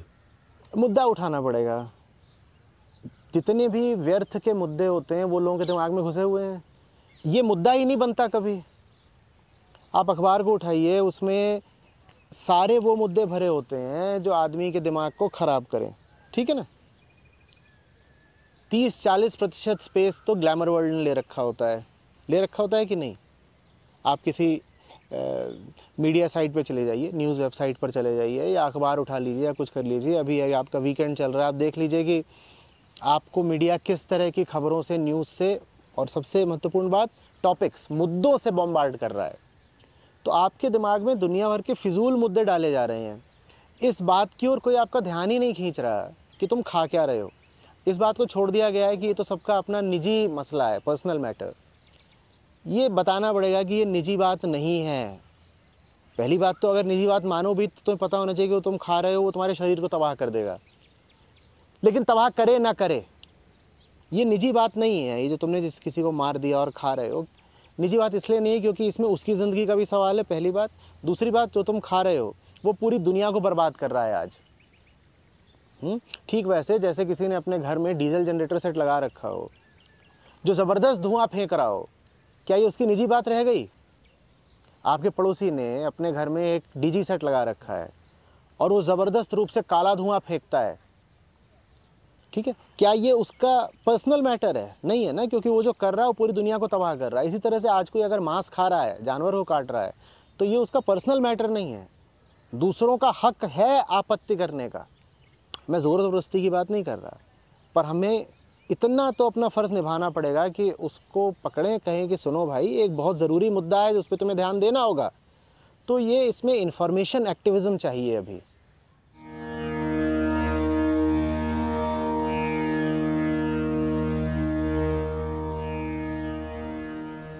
तो जब तक मैं 45 साल की हुई तब तक सारी की सारी बीमारियां हो गई थी। डायबिटीज़, ब्लड प्रेशर, हाइपोथायरॉयडिज्म, घुटने में दर्द होता था। मैं 100 मीटर भी नहीं चल सकती थी। यहाँ तक कि कभी कभी मैं रात को जब प्रे करती थी तो सोचती थी कि मैं कल सुबह उठूँ ही नहीं। भगवान से कहती थी मुझे कल सुबह उठना ही नहीं है, तो नींद में ही मैं मर जाऊँ, तो ये सामना नहीं करना पड़ेगा मुझे इन बीमारियों का। मैंने आयुर्वेदा ट्राई किया, होम्योपैथी ट्राई की, एलोपैथी तो बहुत सारी ट्राई की, लेकिन कुछ भी काम नहीं आया। और फिर मुझे एक डॉक्टर ने हेल्दी वीगन खाना खाने को कहा। उसके साथ 1 महीने के अंदर अंदर मेरा डायबिटीज़ की दवाइयाँ बंद हो गई, नॉर्मल हो गया डायबिटीज़। और 3-4 महीने में तो ब्लड प्रेशर की भी दवाई बंद हो गई और हाइपोथायरॉयडिज्म की दवाई भी 6 महीने में बंद हो गई। और वेट लॉस भी हुआ। 100 किलो के करीब से आज मैं 65 किलो की हो गई हूँ। तो कभी कभी मुझे लगता है कि काश हमारे जो डॉक्टर्स हैं उनको इस चीज़ के बारे में पता हो, और सारे डॉक्टर अगर लोगों को ये ट्रीटमेंट बताएं कि सही खाना खाने से, हेल्दी वीगन खाना खाने से हम अपनी सारी बीमारियां दूर कर सकते हैं, तो कितना अच्छा हो जाए। Mayavi ji is 60 years old today. She wakes up at 5 a.m. every day, and on average, she prepares over 20 vegan meals a day for people like her in Mumbai who want to reverse lifestyle diseases. As a doctor myself, I was never taught in my education about the power of food in curing lifestyle diseases. To discuss the same, I asked doctors and professionals from various backgrounds about the influence of animal products on health and society. A lifestyle disease just means a disease that you got from your lifestyle, and that really means food for the most part. Now here in America, people start eating meat as soon as they get up in the morning. They have sausage, they have bacon, or they might have eggs and dairy products. And animal products have animal fat, which causes your body to produce cholesterol, and the animal products contain cholesterol itself. What's the problem?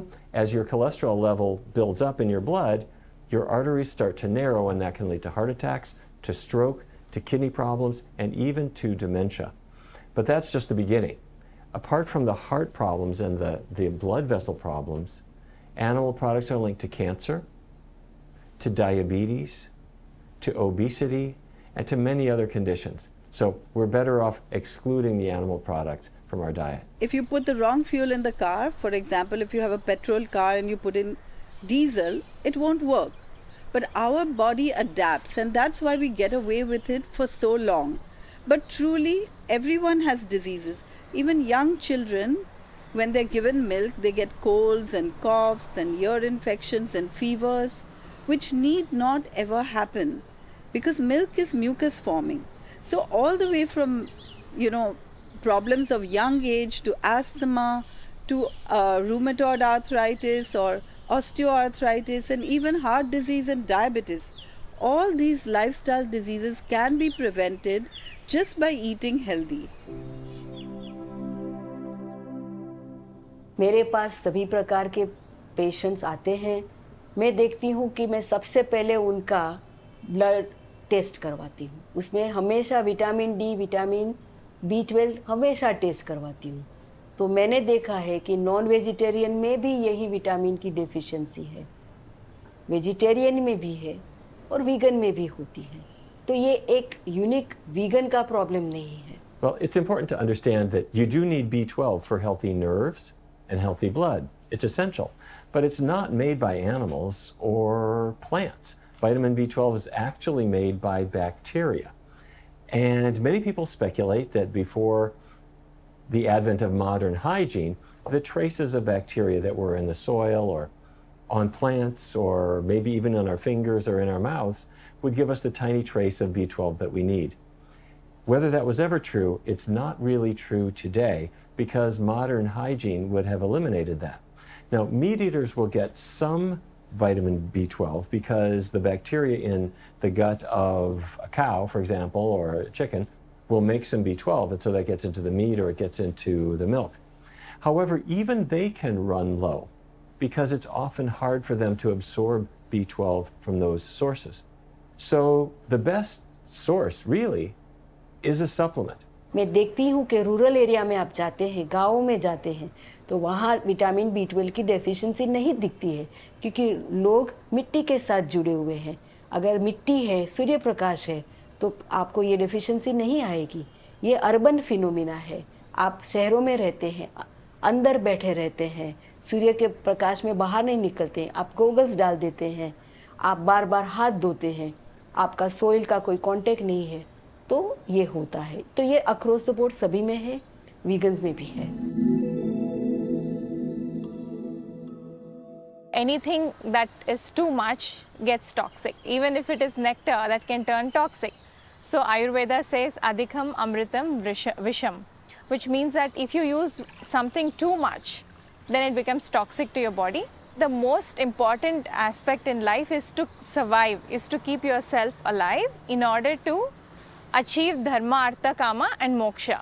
The idea of Ayurveda we need to understand first. Ayurveda is a book of knowledge which we can get informed and use that information in order to prevent diseases or to regain health, basically curative.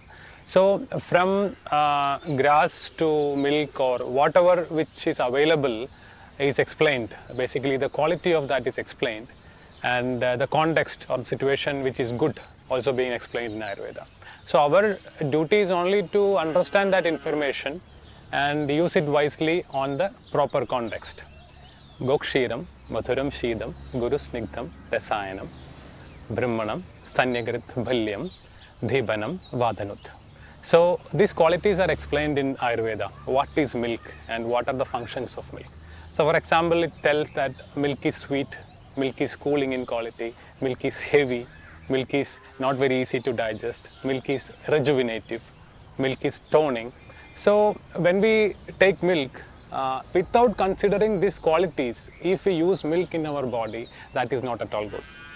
So milk is not a substance which looks white or we get from the cow and good for health, not like that. There are many different qualities as explained which we need to understand before we think of consuming milk. If we don't consider these points as milk is cooling, milk is heavy and milk is not very easy to digest, a person who doesn't know about this and he consumes this, who is not eligible to drink milk, that definitely creates irritations or intolerance or indigestions. At least 25% medications will have dairy and animal products, but it is not actually essential to do that, because those days they believed that you need fatty acids as a vehicle to take the essential alkaloids of medicine. So that is why they used milk. In this scenario, in our scenario, we can always use coconut oil or any other, any other oily substance, any other fatty acids. घी बनती थी दूध से और वो घी को इस्तेमाल किया जाता था हवनों में. लेकिन इस तरीके का डेयरी जो शुरू हुआ, ये शुरू हुआ अंग्रेज़ों के ही ज़माने में, क्योंकि वो दूध पीते थे अपने देश में और उनसे पचता है तो वो ले आए हिंदुस्तान में, और हम लोगों ने फिर बढ़ा चढ़ा करके डेयरी शुरू किए। नहीं तो डेयरीज कभी हिंदुस्तान में होते ही नहीं थे, तबेले होते ही नहीं थे। अब हर बच्चा जब चिल्लाता है कि माँ मुझे दूध नहीं चाहिए नहीं चाहिए, तो हम क्या करते हैं, पापा को आने दो, वो देख लेगा, पिक्चर नहीं दूंगी, मैं फल नहीं दूंगी, अच्छा ऐसे कर लो, तुम पहले दूध पी लो फिर चॉकलेट खाएंगे। It has become power play. हमें दूध से कोई मतलब नहीं है, हमें दिखाना है बच्चे को कि हम कौन हैं, हम उनके माँ बाप हैं और ये बच्चे हैं। और अगर हम बहुत ही सोचते हैं तो हम इस दूध को छुपा देते हैं, कभी उसमें बॉर्नवीटा डाल दिया, कभी चॉकलेट डाल दिया, कभी कुछ डाल दिया, कभी चीनी डाल दी, ताकि उसका टेस्ट छुपा दे। फिर भी बच्चा इतना रोता है। एक बच्चा मुझे दिखाइए जो खुशी खुशी जाता है दूध पीने। 1%, लेस देन 1%। कार्निवोरस एनिमल्स हो या हर्बीवोरस एनिमल्स हो, एक पॉइंट के बाद बच्चा दूध पीना ही बंद कर देता है। मतलब शेर का भी बच्चा जब कुछ महीने का हो जाता है, 5-6 मंथ्स का हो जाता है, तो माँ वो शेरनी उसके लिए हंट करके वो एनिमल लाती है, वो एनिमल खाता है, वो मीट खाता है, वो दूध नहीं पीता है। When I was born in a baby, my body will be a very small. I want to make it have to become a big one. My mother milk will help me to become a big one. It is all big right now, it is settled, it's enough. After that we are drinking a cow milk. The cow milk is also having the same property. It want to make his calf, small kidney to big kidney, small heart to big heart, small liver to big liver. All things that the cow milk will also do the same thing to the calf. So now we are drinking the milk of cow milk. The cow milk, the same treatment it will give to us. You know, after growing all my kidney sizes, all organs are grown well, it is enough. Even though I am taking a dosage of medicines, like making it some more big. When it starts getting a little slightly big, it will happen failures. It will become a kidney failure, it will become a liver failure, heart failure. So right size, it have to be in the right size. ये बचपन से एकदम birth से ही नहीं खाती है। ये mother's milk के बाद तुरंत इसको मैंने सोया मिल्क इंट्रोड्यूस किया, और फिर जैसे जो नॉर्मल खाना एक अडल्ट खाता है, ऑल टाइप्स ऑफ ग्रेन्स, जितना भी ग्रेन्स है, सीरियल्स है, सब्जी है, फल है, नट्स, सीड्स, सब कुछ खाती है। तो ये लोग अब मतलब ये शायद ऑलमोस्ट 5 to 6 years से ये वीगन है, और ये एकदम बर्थ से है। लोग बोलते हैं कि मिल्क में प्राइमरीली प्रोटीन है और कैल्शियम है, और ये दो चीज़ बहुत इम्पॉर्टेंट है किसी भी ह्यूमन के ग्रोथ के लिए या किसी भी ह्यूमन के वेलबींग के लिए। तो मैं बोलता हूँ कि प्रोटीन और कैल्शियम शाकाहारी वर्ल्ड में, वनस्पति वर्ल्ड में बहुत अवेलेबल है। The guys who were quite into fitness and they wanted to build muscle, they would go to the trainer and ask that guy who's lifting weights there, like, can I know what does he eat, right? And then he would say, like my trainer would say, just go ask him, he's very friendly. Then they would come to me and they would ask me, and when I tell them I'm vegan, they would be shell-shocked, because the image they have, when the amount of weights that I used to lift and, you know, my musculature, all of that, they would think that like one arm I'm lifting a dumbbell, other arm I'm eating a chicken leg or something like that, right? So even among fitness professionals, there is that myth that you have to eat non-veg or you have to have some amount of animal product in order to build muscle. अगर मैं typical diet लूँ जो मैं normally follow करता आ रहा हूँ पिछले 10 सालों में, तो फॉर एग्जांपल सुबह को जो भी मेरे घर पे बनता है, जैसे समझो टिपिकल गुजराती घर में ब्रेकफास्ट में पोहा बनता है या उपमा बनता है या इडली बनती है या बेसन का चिल्ला बनता है, तो यही सब आइटम मैं खाता हूँ। ऑल मैं करता हूँ ना कि मैं इसको थोड़ा स्मार्टली खाता हूँ। जैसे अगर समझो मैं पोहा खा रहा हूँ ना, तो मैं पोहा के ऊपर पीनट्स डाल देता हूँ, मैं पोहा के ऊपर स्प्राउट्स डाल देता हूँ। ऐसा कोई पोहा हेल्दी मील ही है, बट अगर पोहा में आपने पीनट्स और थोड़े स्प्राउट्स डाल दिए तो वो थोड़ा वेल बैलेंस मील हो जाता है, कि पोहा इज प्राइमरली कार्बोहाइड्रेट्स, तो अगर आपने उसमें पीनट्स और स्प्राउट्स डाला तो there will be healthy fats and there will also be enough protein. तो एक प्रॉपर कॉम्बिनेशन ऑफ एक हेल्दी मील बन गया विदाउट इंक्रीजिंग द कॉस्ट। ठीक है, तो मैं एक इंसिडेंट जानता हूँ कि जहाँ पे एक व्यक्ति ने एक दिन के बछड़े के साथ बलात्कार किया था। किस लिए? शायद क्योंकि वो ना एक चीज़ देख देख के उनके लिए नॉर्मल हो गया कि ये पैदा हुआ है, अब इसको दूध नहीं देना है या अब इसको थोड़े दिन धूप में बांधना है और ये मर जाएगा। वो उनके लिए एक जीव है ही नहीं। तो डेयरी जो वहाँ पे जो केयर टेकर्स होते हैं उनको भी कोई बहुत अच्छी सुविधा मिल नहीं रही होती है वहाँ पे। वो क्या होता है, ज़्यादातर नीचे गायें भैंसे हैं तो वो ऊपर कहीं सो जाते हैं, कई बार उनके ऊपर डबल वो बना रखा होता है, कहीं पे ऐसा नहीं होता तो साइड में कहीं उनके छोटे कमरे पर तो बहुत अच्छी कंडीशन में वो लोग भी नहीं रहते। I do believe that such kind of work does impact your psychological well-being, definitely in the long run. It's blood, it's gore, it's torture. How much will a person desensitize themselves to this? I do feel that such kind of work would affect people socially and also have an impact on their family life. A lot of psychopathologies are associated with, they start with animal torture, animal cruelty.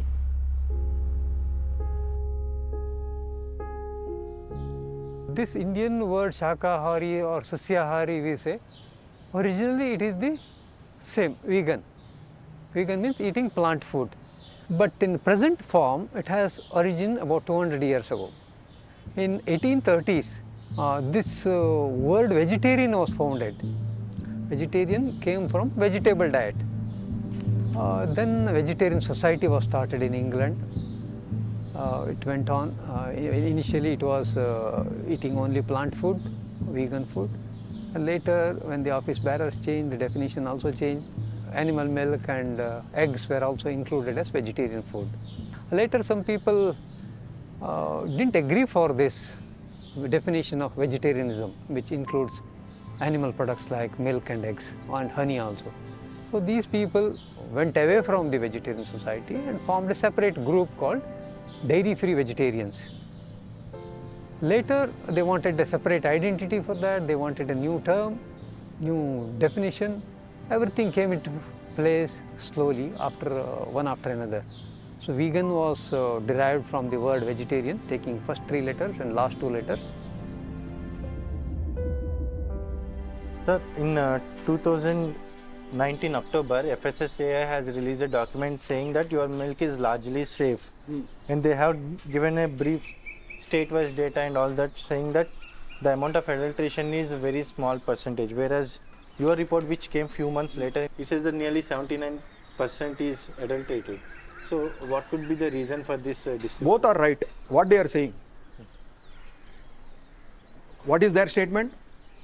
Your it is milk safe. is largely safe. Largely safe. They are not saying it is not adulterated. They are saying it is largely safe.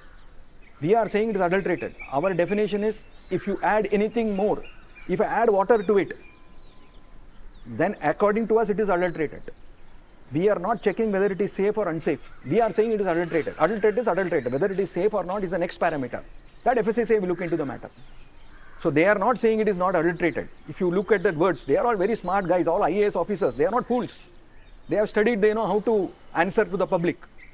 At the same time, they don't want to scare the public also. So they say it is largely safe.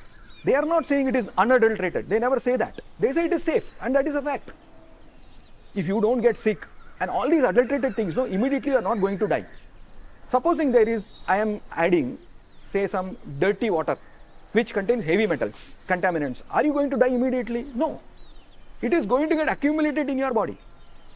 Because the milk is taken when you are a small child. From the time you are a child, you keep on consuming. After 30, 40 years, this will give some reactions on your body. But you will never correlate it to the adulteration from milk. You will say, Nasib ka khel hai. Or maybe you are sick, or some other reason. You may say heredity, you may say gene, you may say so many other things. Or finally nothing is there, you can say pollution. Or farmers are burning parali, so there is pollution, and because of which I got this disease. You will never come to know because you don't correlate it, because it doesn't happen it's a slow poison. It goes over you over a period of time. That is the reason why you can't directly correlate it to that. But you can't say this is not the reason. Yes, industry plays an enormous role, I'm sorry to say, in a couple of ways. The dairy industry here in the United States actually pays for continuing medical education for doctors, telling them, for example, how lactose intolerant patients can manage to drink cow's milk, even though they would otherwise get sick from it. Yes, I know it sounds surprising to think that the dairy industry is paying to educate doctors, but they are. They spend thousands and thousands and thousands of dollars on courses. They pay off medical organizations to accredit them, and that's been a big problem that we have been trying to stop. But there's more to it than that. The drug industry, pharmaceuticals, while they play a really important role in making life-saving medicines, they also control a lot of what doctors are taught. So when we are talking about, say, diabetes, many doctors don't really know that much about how a diet change can tackle the causes of diabetes. But on the other hand, they know about metformin, and they know about insulin, and they know about long-acting and bolus insulins, and they can recite all the pharmaceutical products. But that's really because, unfortunately, the marketing has pushed them in that direction. आजकल बहुत सारी चीज़ों में आप देखोगे, अगर ingredient list पढ़ो तो उसमें दूध है, मिल्क पाउडर है. अब पोटैटो चिप्स में मिल्क पाउडर की क्या ज़रूरत है? लेकिन वो इसलिए डाली जाती है क्योंकि वो एडिक्टिव है. उसमें दूध डालने से आपको बार बार वो लेने का मन करता है. लेकिन ये दूध में ऐसी चीज़ क्यों है? जो माँ के दूध में भी जो केसीन है उसमें केसोमॉर्फिन होता ही है, लेकिन ये इसलिए ताकि बच्चा बार बार दूध पिए और उसको एडिक्शन जैसे हो जाए और फिर उसको उससे बढ़े, अच्छी तरह उसका न्यूट्रिशन मिले उसको. तो इसलिए कुदरत ने ये उसमें रखा है. लेकिन वो जब दूध पीना बंद कर दे उसके बाद उसको दूध की कोई ज़रूरत नहीं है. ये चिप्स में और अनेक नाश्तों में और चॉकलेट्स में और सब में दूध इसलिए डालते हैं ताकि आप और खाओगे और खाओगे. और एक कंपनी है वो तो कहती भी है no one can eat just one, मतलब आप एक तो खा ही नहीं सकते, आपको 2-4 पैकेट खा जाओगे. And what nobody wants to tell these unfortunate bodybuilding customers is why people are selling whey protein. They're selling whey protein because when you take milk and you convert it into cheese, as the cheese becomes solid, you have all this water that's left over, and you have to drain it out, and in that water that comes out of the milk as milk is turning into cheese, that water has whey protein in it. And for many years, the dairy farmers couldn't figure out what to do with all of that whey. They would bury it in a landfill. They would pay people to take it away. And somebody found out a number of years ago that they could dehydrate it, put it in a tub, and put it on the shelf and say, this will build your muscles. And sadly, people believed it, and they buy it to this day. That's what it is. It's just a cast-off product. It's the junk of the cheese industry, and people believe it will help them. There has been an unfortunate westernization of the Indian diet. But you know, the Indian diet, although it's quite varied, there are certain things that are in common. Certain staples, like spinach and lentils and rice and a wide variety of vegetables. Those are treasures. And I often wish that here in the United States, we could have an Easternization, where we would learn more about the healthy food traditions from India.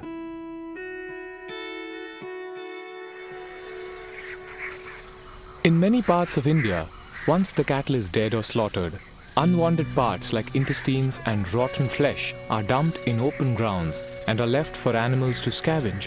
From the early 1990s to the early 2000s, there was a sudden fall in the population of vultures in India. As much as 99% of vultures died mysteriously. The investigation revealed that the cause of death was kidney failure, a result of eating the carcasses of cattle that were given a pain medication called diclofenac, introduced for veterinary care in 1993.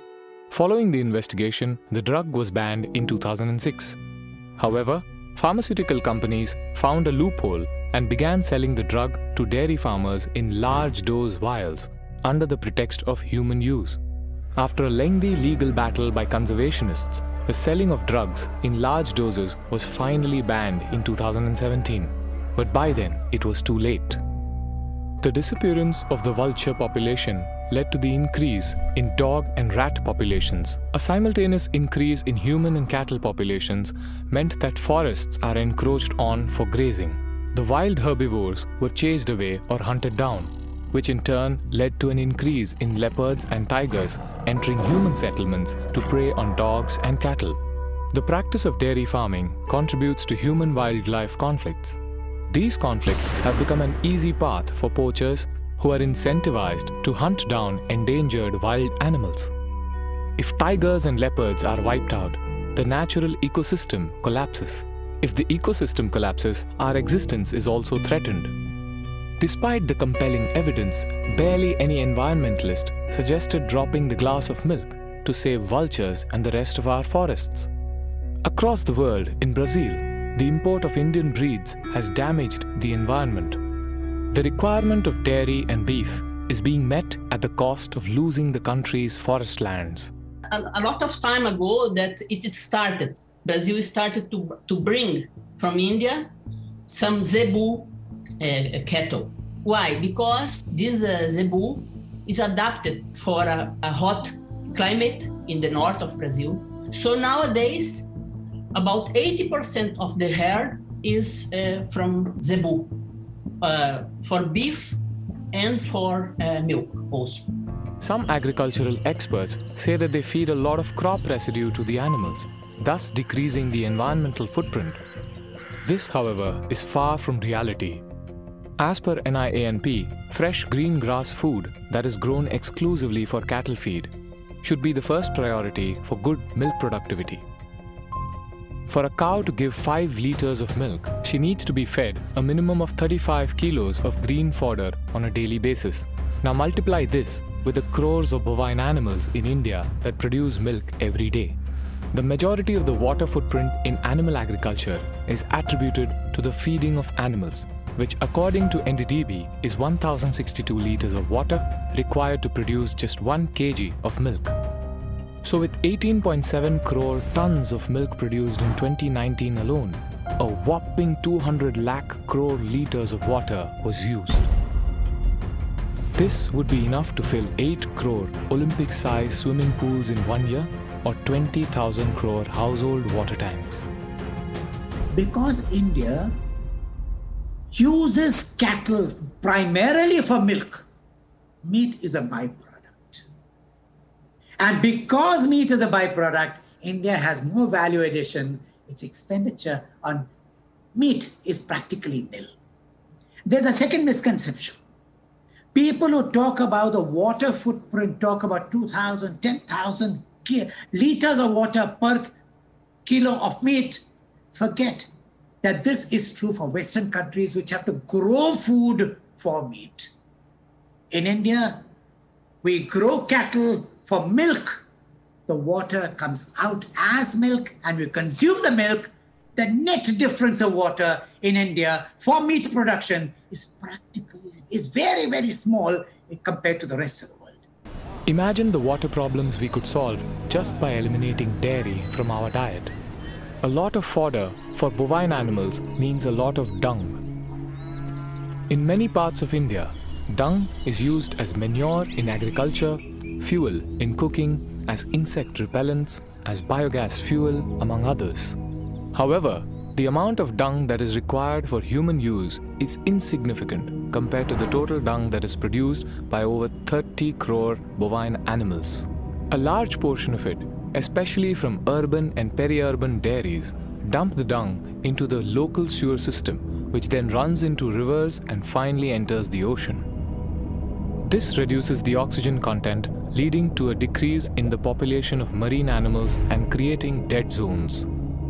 Animal agriculture is attributed as one of the 3 leading causes of dead zones, the other 2 being human overpopulation and industrialization. The use of fertilizers, pesticides and fungicides, commonly recommended by NDDB, for growing this animal feed also seeps into the land and water systems. All this has a detrimental impact on the local and global biodiversity. Our precious air is not that far behind. Cows and buffaloes are called ruminants, meaning they acquire nutrients through fermentation by bacteria inside their stomach. This leads to gas formation, releasing methane and carbon dioxide through their body. Methane is 120 times more potent than carbon dioxide when it comes to warming our Earth. Each bovine animal releases an estimated 500 liters of methane every day, and India alone has over 30 crore bovine animals. As per the latest findings, animal agriculture is the major contributor to methane emissions, which is more than coal, oil, and gas sectors combined. The Intergovernmental Panel on Climate Change published a report in 2021 that is further alarming and has claimed it is unequivocal that human influence has warmed the atmosphere, ocean, and land. According to the Food and Agricultural Organization, livestock takes up 77% of the global agricultural land and produces only 18% of the world's supply of calories. The rest of the calories come from plants which are grown in 23% of arable land. We do not have any more land resources other than forest land to use for animal agriculture if we continue to live and eat in the way we do today. 10 acres land lo sir ipo oka half acre lo goshala pedte oka 10 acres lo oka minimum ante oka 50 cows ki comfortable ga untadi ante meeru jail lo esinattu lopale ayoddu. There is simply no land for us to raise 30 crore animals if we consider raising them in their natural state of grazing and roaming. It is also not economically viable. तो ये जो commercial जो real में जो जानवर पालते हैं और उसका जो प्रोडक्शन है उसके लिए भी लोगों ने एक सामने से रिस्पॉन्स देना चाहिए कि भाई हमको आपका दूध चाहिए या हम थोड़ा महंगा है तो भले चलेगा वादा नहीं, लेकिन लोगों की सोच है सस्ता ही चाहिए, तो वो दोनों बात तो नहीं होगा। आपको ओरिजिनल भी चाहिए, प्योर भी चाहिए और सस्ता चाहिए, कहाँ से होगा? आज तो सब सस्ता तो कुछ है नहीं। तो उसके बाद भी समझो बच्चा देना बंद हो जाएगा, दूध देना बंद हो जाएगा, बाद में भी उसको संभालना है। तो वो अगर कॉस्ट ऐड करेंगे तो लगभग आज के तारीख में 125 रुपया ये आइडियल प्राइस है। इसमें भी इनका मुनाफा नहीं है, मतलब आइडियल कॉस्ट है कि उसको लास्ट तक उसको रखेंगे, संभालेंगे। Based on the data, the best way in solving all these problems appears to be to stop consuming all animal products, including milk.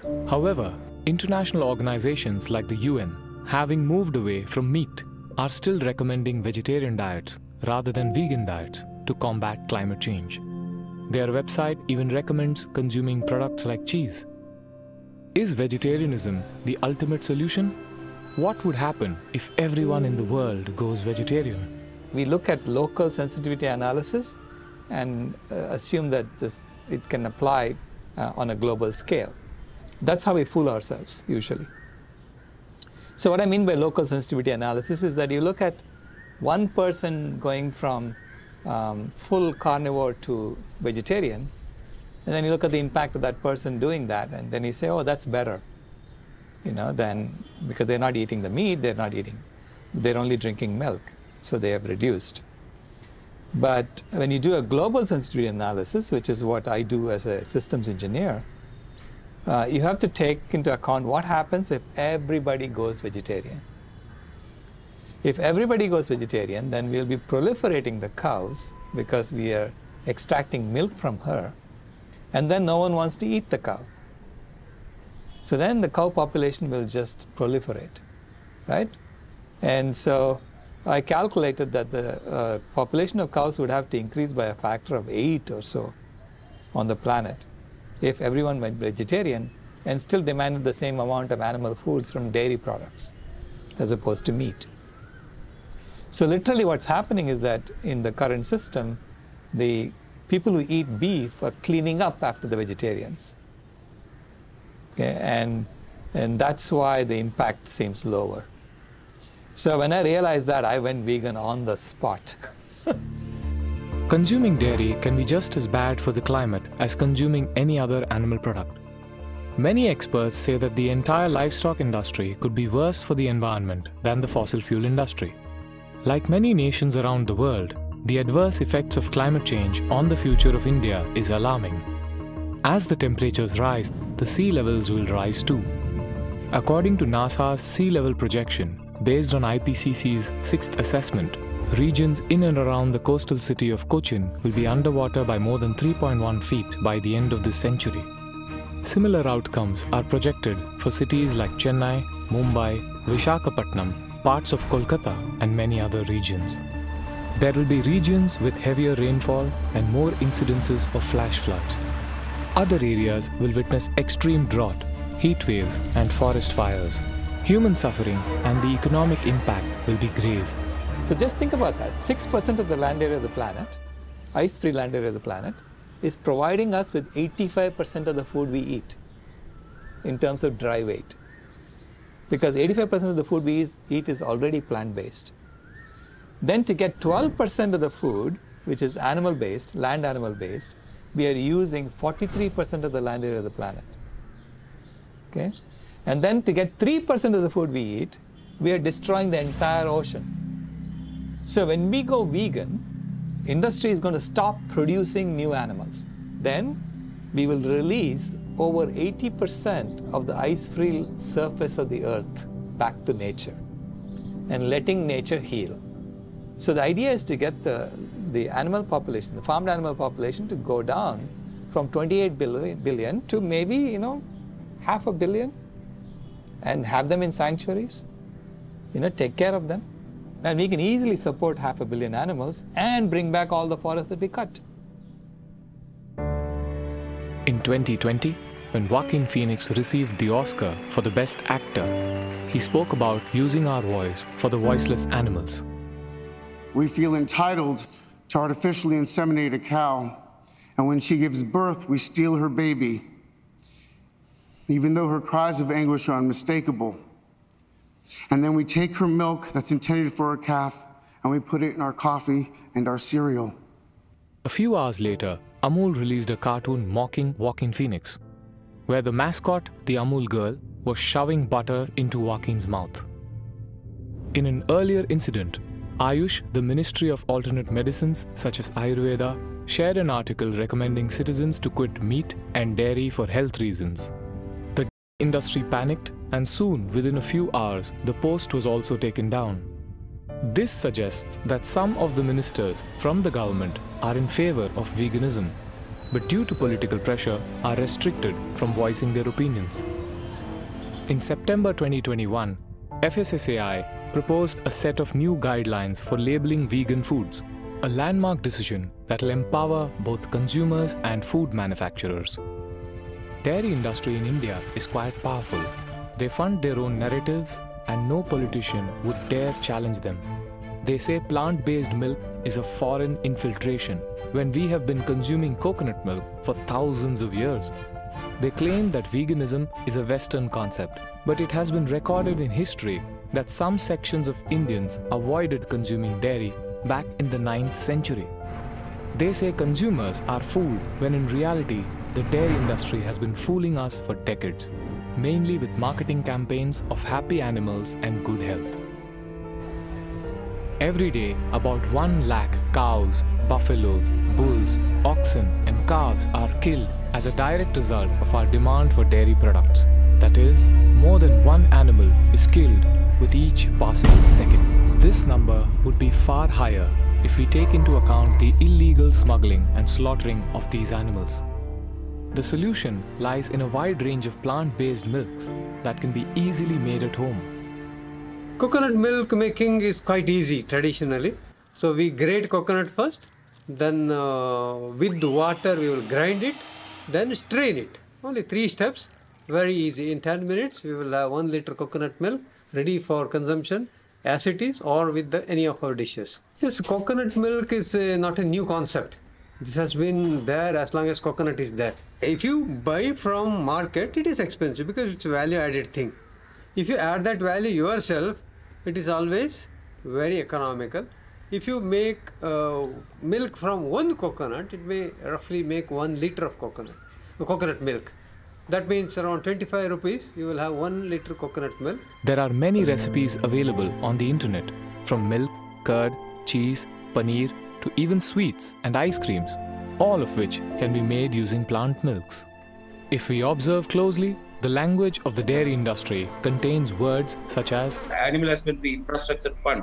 Is artificial insemination. The buffalo meat export, Butter, the logistic processing capacity, buttermilk, income generation, Of sex semen. ice cream, Genetic improvement. profitable manner, value-added dairy products, economic returns, Benefit. foreign direct investment, increase the productivity, marketing. And livestock production. they never use the words compassion, ethics, or animal rights. Ultimately, milk from any animal is a symbol of the bond between a mother and her children. Today, under any circumstances, an interference between a mother and her child is an injustice and an act of bad karma.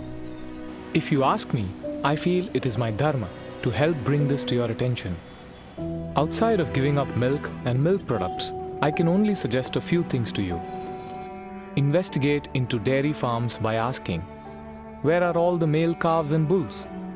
Where are all the old and dry animals? Question gaushalas. Are the calves fully fed? Are you letting them roam freely? Ask religious organizations. How are you acquiring so much milk? Ask governments. Why are laws so poorly enforced? Why are laws discriminative against buffaloes? Teach children that animals do not give us milk, we take it from them. Ask yourself, how did India become one of the largest exporters of beef in the world? And what can I do to make things right? इसको suffering footprint भी बोलते हैं। एक concept है कि हमारा हर काम जो है वो सफरिंग फुटप्रिंट को कितना कम कर रहा है और हम कितना कंपैशनेट सोसाइटी बना रहे हैं। तो वीगनिज़म भी उसी का पार्ट है। और जब हम वीगन होते हैं, चाहे हमारे खाने का हो, कपड़े पहनने का हो, तो ऑब्वियसली जो स्लॉटर है एनिमल्स का, उनका किलिंग है, या फिर मिल्क के लिए जो इतना बड़ा डेयरी इंडस्ट्री में इतनी क्रूएल्टी है, वो ऑब्वियसली कम होती है। Animal rights movement is the only movement where the victims are not the activists. This has also made the movement a playground for opportunists to malign and corrupt the mission with their vested interests.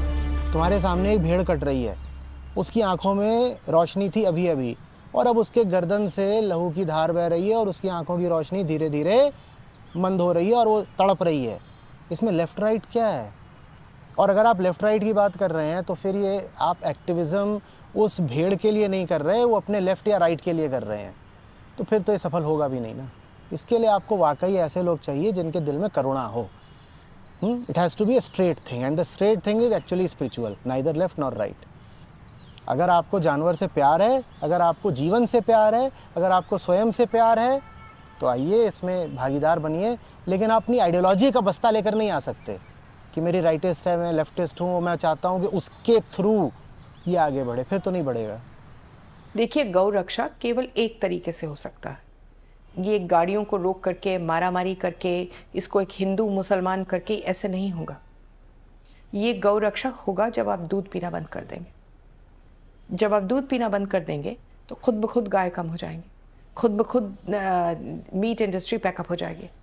तो अगर आपको गौ रक्षक बनना है तो आज से ही दूध पीना बंद कर दें, बजाय कि वायलेंस से कुछ काम ले लें।